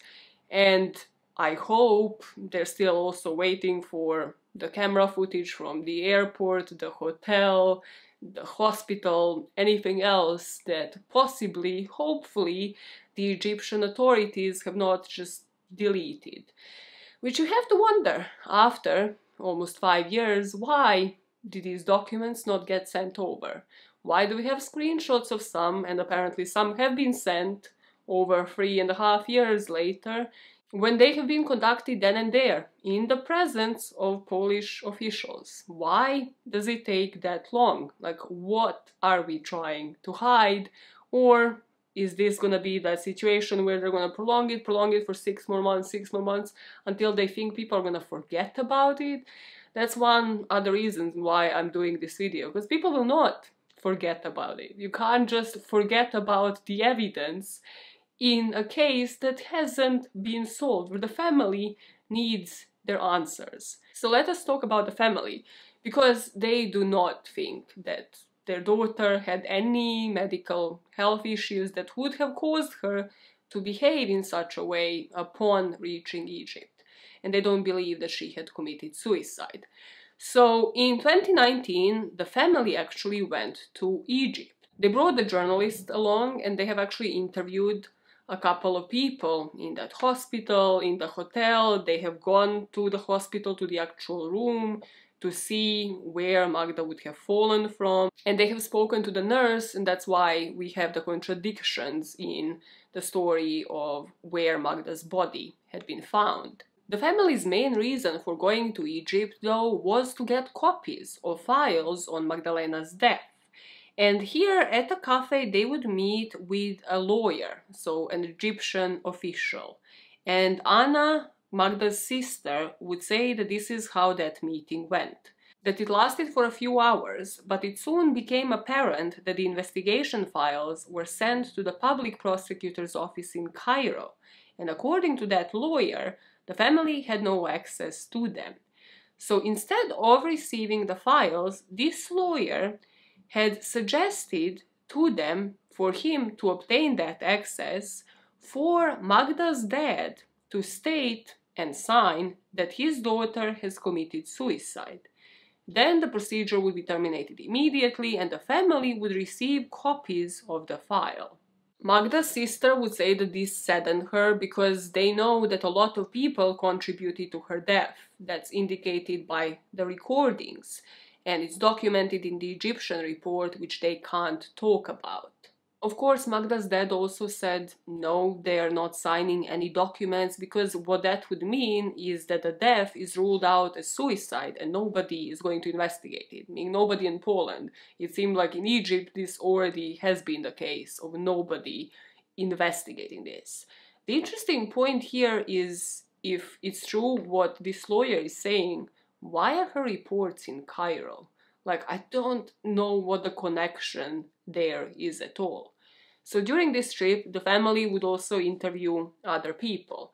One of them would be the hotel manager. This guy said that he has worked for 31 years in the hotel industry, and this is the first time that he has seen such behavior that Magda was displaying. He said that Magda would be running and falling herself, and it looked like she was doing it on purpose. This hotel manager was called because he heard that Magda wanted to jump off the slope, that she would appear in the hotel lobby in her underwear, pulling off her jeans. Quote, maybe she went mad because she was alone, or maybe she used drugs. Maybe, I don't know. Here in the country, it's very hard to get drugs. When someone smoked hashish cigarettes, I had to notify the police.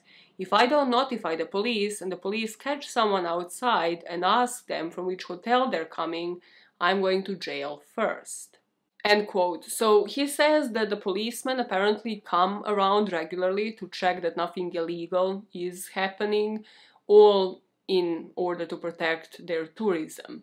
But he ended this interview saying that he is 100% sure she took some medication before she arrived there. And here I have a question for you, because if we are to believe the sequence of events here, Magda did start acting strangely from the moment that she reached Egypt, rather the moment that we know that she reached the hotel. So here, if anything was to have happened, I particularly see a gap in that transport. How did Magda make it from Hurghada to Marsa Alam? Because that's where I see something happening, not the potential boat. Possibly yes, like possibly somebody could have been spiking the drinks, she was seen drinking, etc. But that is the gap where I would want to know more information on.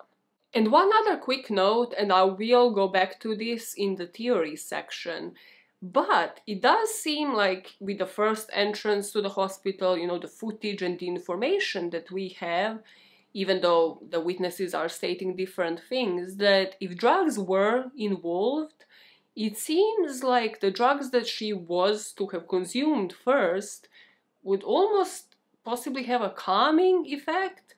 I mean, she was, after all, pictured lying on her bed, hiding her face, collapsing on the floor, walking into that hospital in a calm way, and then, at some point, by that phone call with Marcus and the second hospital visit, it seems like if drugs were involved, it was a different kind of drugs. The ones that would make her hyper, like the complete opposite of how she was behaving. So here, in the storyline 2019, the family also spoke with the hospital manager. The hospital manager pretty much concluded on the same thing, that they have nothing to hide, but he said a few interesting things. He checked the archive and apparently concluded that the archive on Magda's case was not kept by the Egyptian prosecutor's office. He found the CT scans that were taken just after she fell out of the window, and these pictures were the ones that Anna and Magda's dad haven't seen before. They haven't even been shared with them. And when he was asked about drug testing, the manager replied that such tests had not been carried out in the hospital. She behaved normally and changed within 2 seconds. If you are looking for the answers, do not look for reasons in the hospital. You have to find out what happened to her before she came here. She came to us. I would like you to say that the source of her problem lies in Poland and not with us. We have nothing to hide. Here they also spoke to the nurse, and apparently they lit up a candle in the room where Magda was last held. The nurse told them that Magda was found closer to the aircon, but when the dad asked how exactly she was lying, this nurse couldn't describe it. According to another translation of yet another article in the papers online, apparently here during this visit, the family actually got some form of recordings. Here it states that they got a CD with a recording from the hospital, and this turned out was damaged and they couldn't read it. According to Anna's sister, this is yet another proof for her that the Egyptian side doesn't care, and it's not surprising because they live off of tourism, and this matter would become a problem for them. She also says this is a very sad reflection because every year a lot of Poles go to Egypt for holidays, and it turns out that if they are harmed there, there's no guarantee that the truth will ever be established, and that justice will be given to the guilty parties. In one of the interviews, Anna, Magda's sister, said, "For our family, April is the worst month of the year. For 4 years, we have not been able to mourn in peace, because the matter of Magda's death keeps coming back and has not been clarified yet. It is very tiring for us, and the prosecutor's office only spreads his hands." Until they are to see any further reports, the family said that they believe that Magda was murdered, that they will not change their mind, but they're not able to prove it because it's not supported by the documents that still don't exist. Those are the nuts and bolts of this case. We're going to be talking about some further details now when discussing theories. However, that is the latest that I could find. April 2021 articles on Polish websites. Listen, I have Googled Polish newspapers, then gone into quite a few, searched using that magnifier, and that's it. I recognize there's quite a few months between April and now, so let me know if I have missed out on something. I'm gonna pin it. Let me know also the source so that people know that it is legit. Now we're gonna be talking about theories. Here I'm only gonna be talking about 3. They're kind of widespread, so let me know if something that you have thought of doesn't fall under those 3. The first theory is no foul play, that Magda had had a psychotic break, or one of the few things that I see possible. The second one is that there was foul play and the perpetrators are all in Egypt, that nobody from Poland has any connections to this, and that whatever happened to Magda happened during this trip. And then the third possibility here that I see and so many people online see is sex trafficking, so organized crime. It started in Poland and then it was executed in Egypt. Just like I always do with these mystery cases, let me go through a flow. So just like a short flow of how this would have happened. So the no foul play is what we are discussing first. Magda plans the trip. Marcus doesn't know that it's happening until 7 hours before. The resort, Marsa Alam, isn't famous for partying, isn't famous, and doesn't have a track record for sex trafficking. The odd behavior only begins once Magda gets to that resort. If this is some form of temporary psychotic break, then that continues for the next few days. It can possibly be induced by sleep deprivation or lack of food, drinking. I mean, that can extend to spiked drinks and drugs, in which case this isn't the no foul play situation.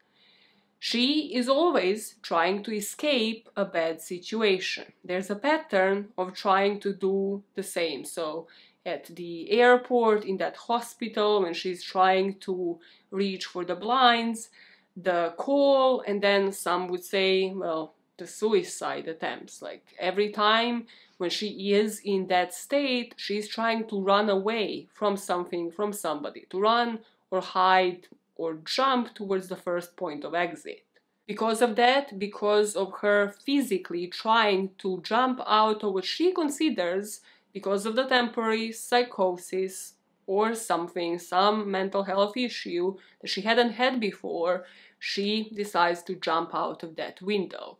And that is the conclusion of the autopsy report. There was no foul play, no sexual assault or rape, and that the injuries have been induced due to that fall. I actually thought a lot more people will disagree with this type of theory, but then I looked at Reddit, and a lot of people have upvoted this. Rather, they have upvoted the next comment, where somebody said, speaking as a psychiatrist, it seems pretty clear that she had an acute psychotic episode. Those scenes at a hospital are fairly typical, where staff are undertrained. The language barrier also doesn't help them talk her down, which leaves questions as to whether the episode was spontaneous or caused by a drug, ingested voluntarily or involuntarily.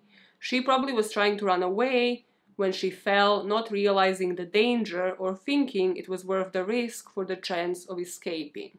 I would have been very skeptical towards this theory of temporary psychosis had I not covered 3 cases on the podcast of Folie à Deux, which is Madness for Two. In those cases, usually there's an instigator, usually it is happening because of some form of isolation, where the two people get completely fixated onto something that doesn't seem rational to anybody, and they go together through this temporary psychosis. It's usually happening within like families or two partners, somebody that you are completely isolated with for a substantial amount of time, and it happens due to stress and like other factors. And in those cases, the instigator party, once they're removed from the equation, the other party sort of just immediately starts behaving normally. So here, of course, that wouldn't have been the case because there's no other party that was that close to Magda at that stage. However, the temporary psychosis isn't anything new. It can be triggered by a number of different things, like physical illness or injury. You may see or hear things if you have a high fever or a head injury or some sort of lead or mercury poisoning. It can happen due to abuse and trauma, recreational drugs, alcohol and smoking, and prescribed medication. What I haven't seen taken into account anywhere in this story is that Magda was leading an extremely healthy lifestyle, by all accounts. So here, even if her alcohol wasn't to have been spiked, but if she was suddenly getting a shock to her system just because of the amount that she was taking, that could have contributed to something like this happening. Now, I know that that kind of contradicts what I have said before, which is that her behavior started being odd on the night of, not the day of, when she started drinking. So psychosis in itself is a symptom, and if it's not treated early, it can develop into more intense experiences, including hallucinations and illusions. You can experience it for a short period of time, and it usually develops gradually, over a period of 2 weeks or less, and if treated, you're likely to fully recover within a few months, weeks, or even days. Based off of the evidence and the autopsy report and the videos online, I am inclined to give this theory some credit, to still believe in it. It can be very easily discredited, in which case I'm over with it, because there's so many things that could have contributed here. Even if we are saying it was temporary psychosis, it could have happened because somebody gave her spiked alcohol, because somebody gave her drugs. However, knowing what I now know, having researched the aftermath of this story and not just focused everything based off of those videos, rather having taken the family's opinions into account, possibly the next theory might be where I'm leaning towards, and that is foul play, everything foul play-ish happening in Egypt. The hypothesis here is spiking her alcohol or giving her drugs for the purposes of rape, sexual assault, possible blackmail then, and it doesn't involve organized crime. What fits into that theory is that Magda was, according to all sources, acting completely normally before getting to Egypt and on her flight there. Then, that night, possibly during her transportation to the hotel, something happens. The next day, she is drinking heavily, even more possible opportunities for spiking her drink. From that point on, Magda falls a victim to blackmailers then, whether it is Mahmoud, whether it is the people that we have never identified. As a young single woman there, it would be easy to control her, to drug her, then possibly bring her onto that boat, if you're buying into that theory, where some sort of sex game that I will be mentioning now would happen, and after that they would possibly record it, they would find a way to blackmail her, and that would drive her to suicide. On the sex game part of that equation, there are plenty of reports here on a ritual that is called taharush. To call this what it is a gang rape, but from what I read, it is used to penalize women for leaving the house, for dressing provocatively, viewing the sexual violence as a source of shame for the victim, not the attacker. Magda dressed in a way that was considered normal in Europe, however here in Egypt it would arouse aggression. In this gang rape, sex game, whatever you want to call it, a group of men would surround a lone, defenseless woman, and they would touch her, undress her, penetrate her with their fingers. Taharush would often end in mass rape, but not always. Here people point to Magda's lines in that video call. They have different tricks here. They're doing everything to me here. And also those unspoken words where Magda supposedly said through her lips, "I've been raped." If that had happened, a lot of people believe that Magda was then further blackmailed, that they were holding something over her head, her phone might have been taken away from her, from all we know, and that is why her attacker, the perpetrator of the crime, was the person who was controlling her communication with the outside world.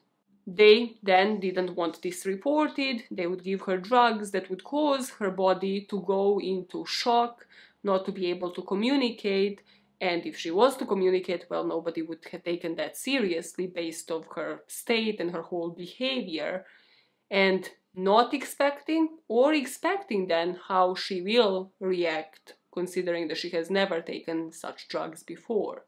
If this was the case, then everybody on that side, everybody in Egypt, people inside of that hospital would have to be in on it to a certain degree. Because if we are saying she was pushed to death, if she was murdered, well, that would either mean that that nurse who untied her was behind it, or that she was covering for somebody. For her to be in this subdued state, though, this theory would also involve some form of drugs.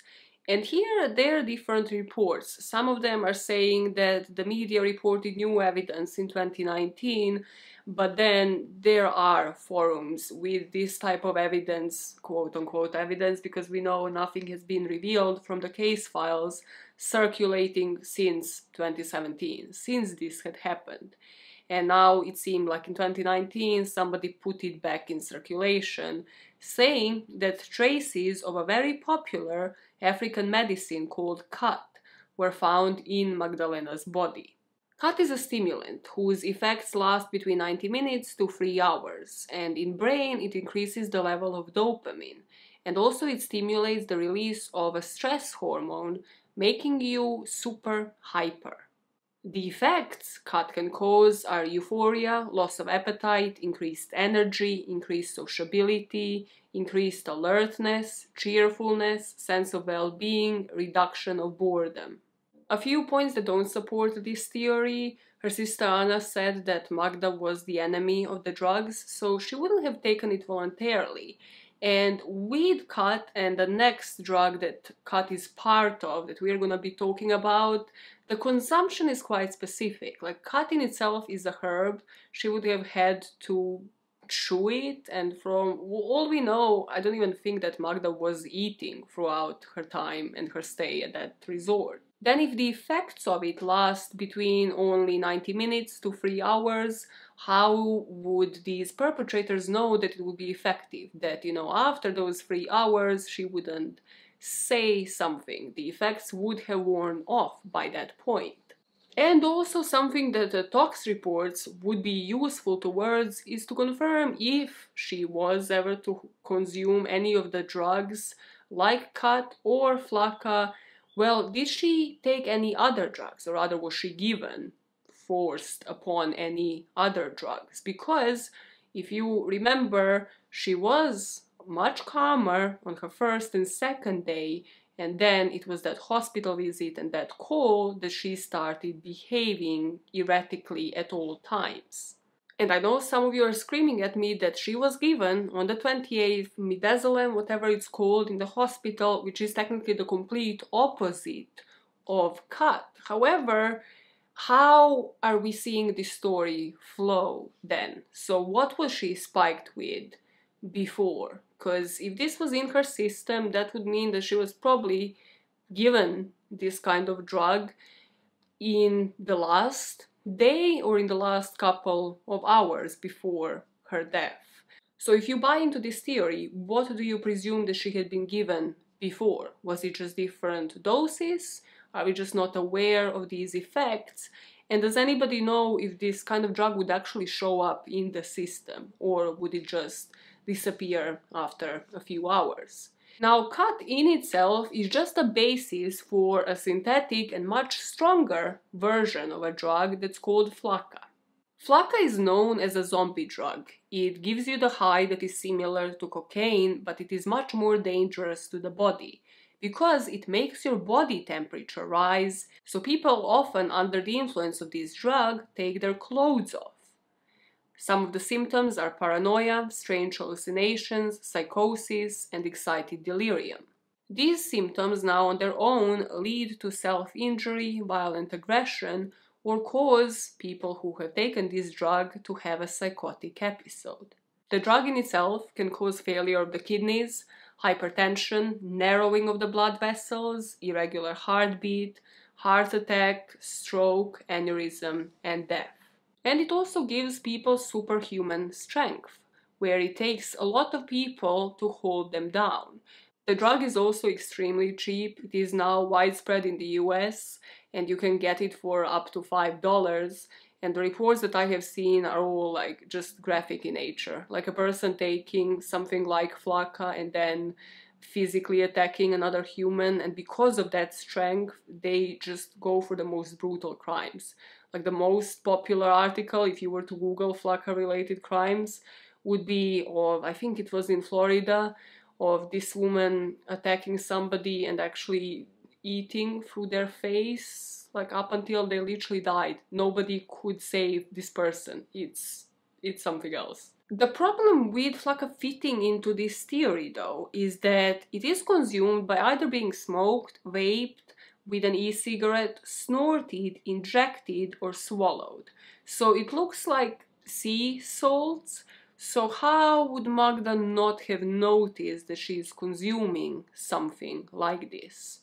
From what I read, when heated up, so let's say somebody is actually trying to melt that in order to put it into her drink, it gives off a foul-smelling smoke characterized as smelling like dirty socks.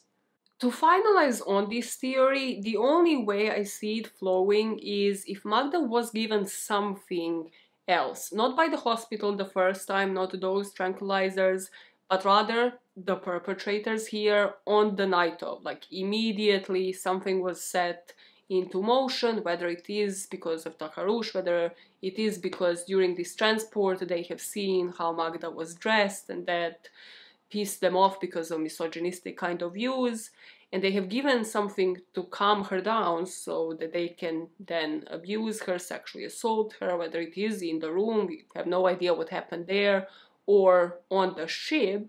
And then at some point before that call, before whether you consider it to be an alibi, or whether maybe Marcus has said that the call is recorded. What if he did tell Mahmoud that?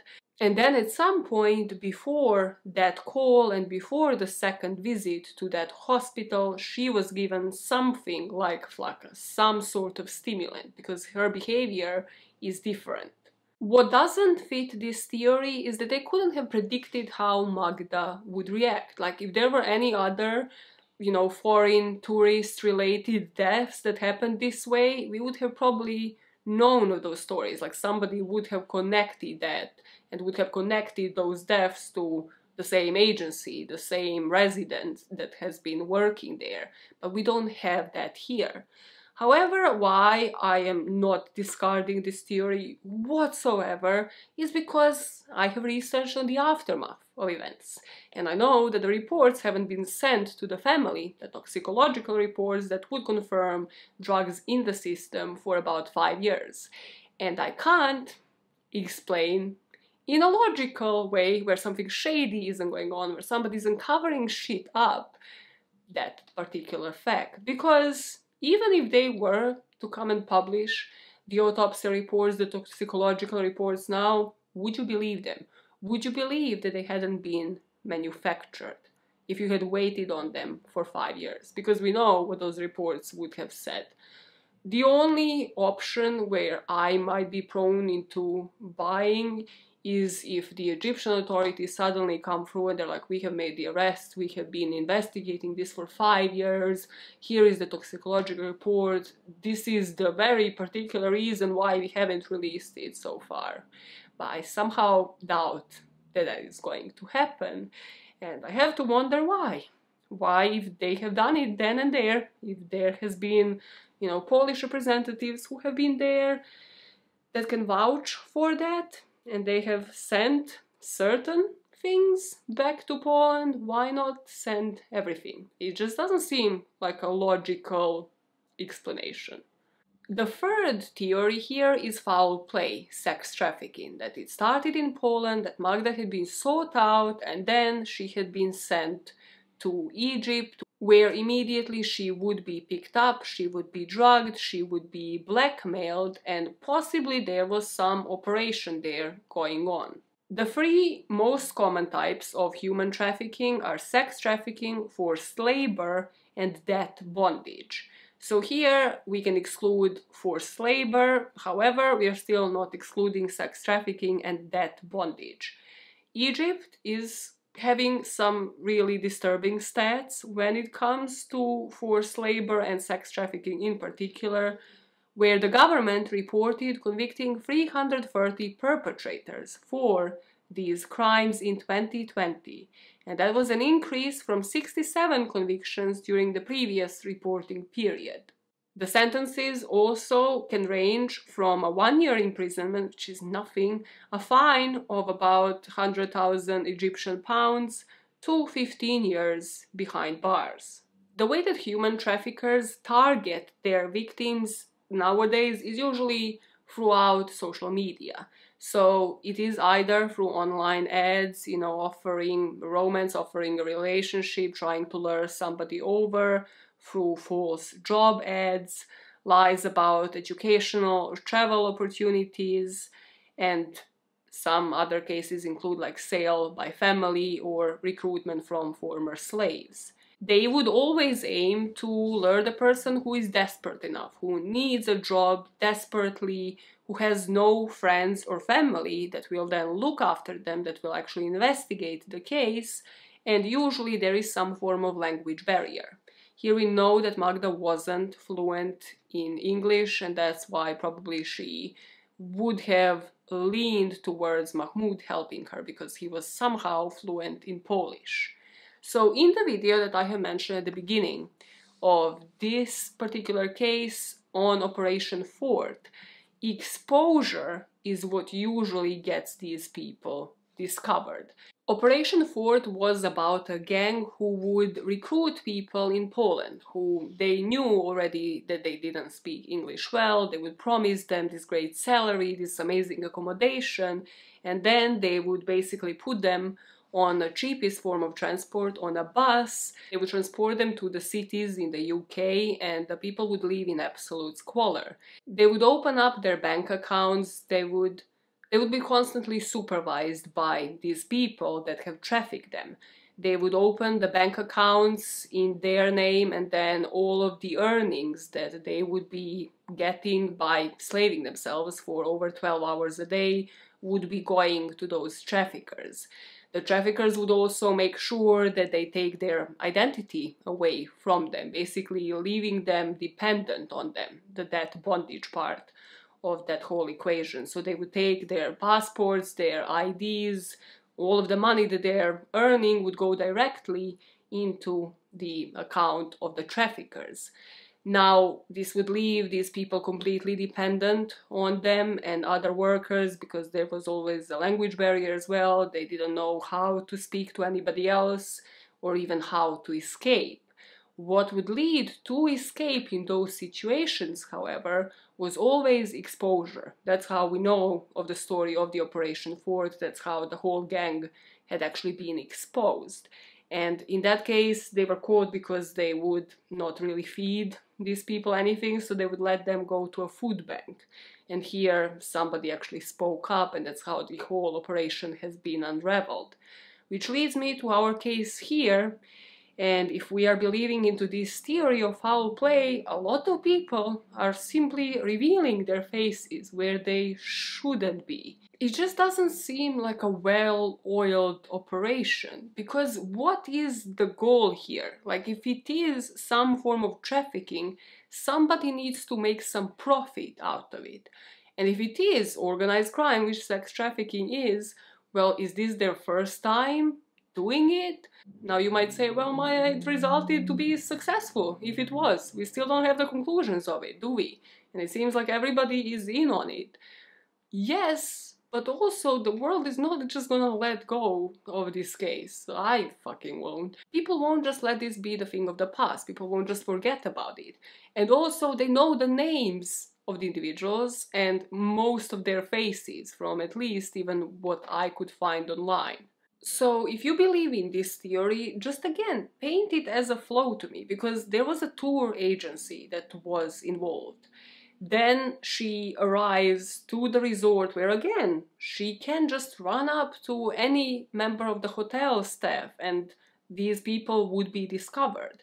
Then they're talking on the call with Marcus. Why was that phone call then recorded? Why would you record a call where every single person is part of a sex trafficking ring? Mahmoud's phone was used to communicate with the family. Yet again, if he is one of the main instigators of this crime, why use his phone? Why have that on the record? There's a lot of unnecessary things that I don't think fit into this story, that I just want somebody who believes in this particular theory to let me know down below why and how. How is it like all woven into? What is the sequence of events? But let's say, for the purpose of the flow of this theory, that she, Magda, had been sought and everything started in Poland. To support that theory, we have information that these people all knew each other. So we know from that phone call that Zloty, whose name is Camille, that he knew Marcus because obviously he had his number, he was calling him for whatever reason. We know that Marcus and Magda knew each other, that they dated. So we know those two things for sure. Now, who is recording the phone call? That is said to be a guy named Michal. And then we also know of the friend Maciek that was sent from Poland to Egypt to supposedly bring Magda back. Would that have happened? What do you think would have happened there? In this theory where everybody knows each other, why did they send somebody over? Marcus is a hairdresser, supposedly from Germany. All of them lived in Wrocław and they met through that nightclub called Grey. In theory, this information isn't suspicious. That is until you learn that Zloty might have actually been involved in another suspicious suicide. And this was the case of Karolina Kaczorowska. This alleged suicide happened in Poland. It happened in Carpats. Karolina, just like Magda, was ambitious. She was making good money out of her modeling, she had her own flat in London, and she was able to pay for the overnight hotel stays for everyone she invited to her birthday. So after one such party in January of 2016, she decides to stay at the hotel for the rest of the weekend with her ex-boyfriend, Camille, known as Zloty. Something happens that makes Camille leave that hotel unexpectedly, and then an hour later, late at night at around 11 p.m., Karolina goes out for a walk with her dog. The hotel cameras record that happen, but after a few minutes she comes back. It just looked like, coming back because you have forgotten something inside of the room, but soon after the neighbors start complaining about the dog's barking. And the security guard came to that room. He listened if anybody is in, but he didn't act, he didn't do anything that night. And the hotel cameras would be turned off for the night until the morning. And the next morning, the cleaners found Karolina's body hanging in the bathroom. Here the prosecution office did have a toxicological analysis, and they found amphetamines in her system and also, reportedly, in the alcohol that she was consuming. But there were a lot of inconsistencies here, not just that she returned from going to that walk with her dog only a few minutes after leaving that hotel. It was reported that she was found in a full ski suit, that she was sitting, and that's how the suicide had happened, and that also the knot that she had used, the cable that she just found in this hotel room, was quite a precise knot. And when the Lampard investigation group had analyzed this case, they have also said that the shower head doesn't actually have the capacity to withstand the type of pressure of Karolina's weight and just the weight of her stiff body later. Just like in Magda's case, the prosecution here had concluded that this was indeed a suicide. But the Lampard Group investigators have found out that both Karolina and Magda knew Marcus, Magda's boyfriend. This, from what I've seen, is all based off of the witness testimonies. Marcus will deny it, and both women, Karolina and Magda, apparently went to the Grey nightclub. Zloty, from what I have seen, hadn't been looked into as a suspect here, even though apparently he was at the same hotel the same night. And Marcus had said that his colleagues' and friends' connections to the Carpats case are complete nonsense. So, according to Marcus, he wasn't even connected to Zloty back in 2016. Camille, Zloty, had never been looked into seriously, but according to these private investigators, he actually fled the country soon after Karolina's supposed suicide. If any of this information is true, we do know that Zloty and Marcus did, by some accounts, by some form, know each other in 2017 because of that phone call. So let's suppose we pick it up from here. Somehow through that nightclub, the communications might not have been even recorded on the phone if the Polish prosecution office had actually done their due diligence. So she is then transported to Egypt, to Hurghada. Marcus always knew in this account of events that his passport has expired, because it has expired actually in 2016, if you remember that screenshot. Here in Egypt, Magda is then raped, she's blackmailed, she can't trust anybody, her phone has been taken away from her. We never know if her ID has also been taken away from her, and that's something that I would like to know. Mahmoud speaks Polish, that is suspicious in itself, nobody really clarifies that. What goes to support this theory is that human traffickers are known to drug people in order to make them easier to control and to kidnap. They often limit the amount of exposure that you have after completely dehumanizing you, taking your identity and making you dependent on them. In this theory, however, I cannot logically explain where this goes from this point on. Because if this is any form of organized crime, if this is something to do with sex trafficking, somebody is profiting out of it. And that would mean paper trail, whether it is Marcus's bank account, where he is then supposed to be deposited some amount of money, or Mahmoud's. Or if he is saying, well, this can be executed without a paper trail, then one of them would have to travel to the other country to then pick up money and physically transport it back home via plane. So maybe that is where you see that guy Maciek fitting in. Maybe that's why he actually traveled. How? Like, just explain it to me. Because not only by default in this story did I not profit here, if the prosecutor's office in Poland has actually done any investigation and has checked Marcus's accounts, but they have actually spent more money buying this guy a ticket to actually go, buying Magda's a different ticket. So that just doesn't translate in my head. If you see something that I don't, let me know. And one last thing on the money, if this has now fallen through, this probably wasn't the supposed result if we are suspecting trafficking, then why not give the person up? Like, they don't live in the same country for all we know. Like, why not then say what the situation here was and just blame it completely on another person? Yes, that would implicate them, but also I can see somebody who is doing this particularly for the money snitching on a different person, because you have just gotten out of a lucrative deal or something that you supposed will be a good chunk of money, and you might be pissed about it. You might slip up on some level. The blatant holes in this theory, why take her to the hospital in the first place, that shouldn't have been part of the equation, because then somebody's gonna have to have a medical record on Magda. Why take her to the airport? Yes, there's no footage there, so this is again just a story, but then the police or the prosecution must have records of that ticket having been bought, Magda's ticket back to Poland.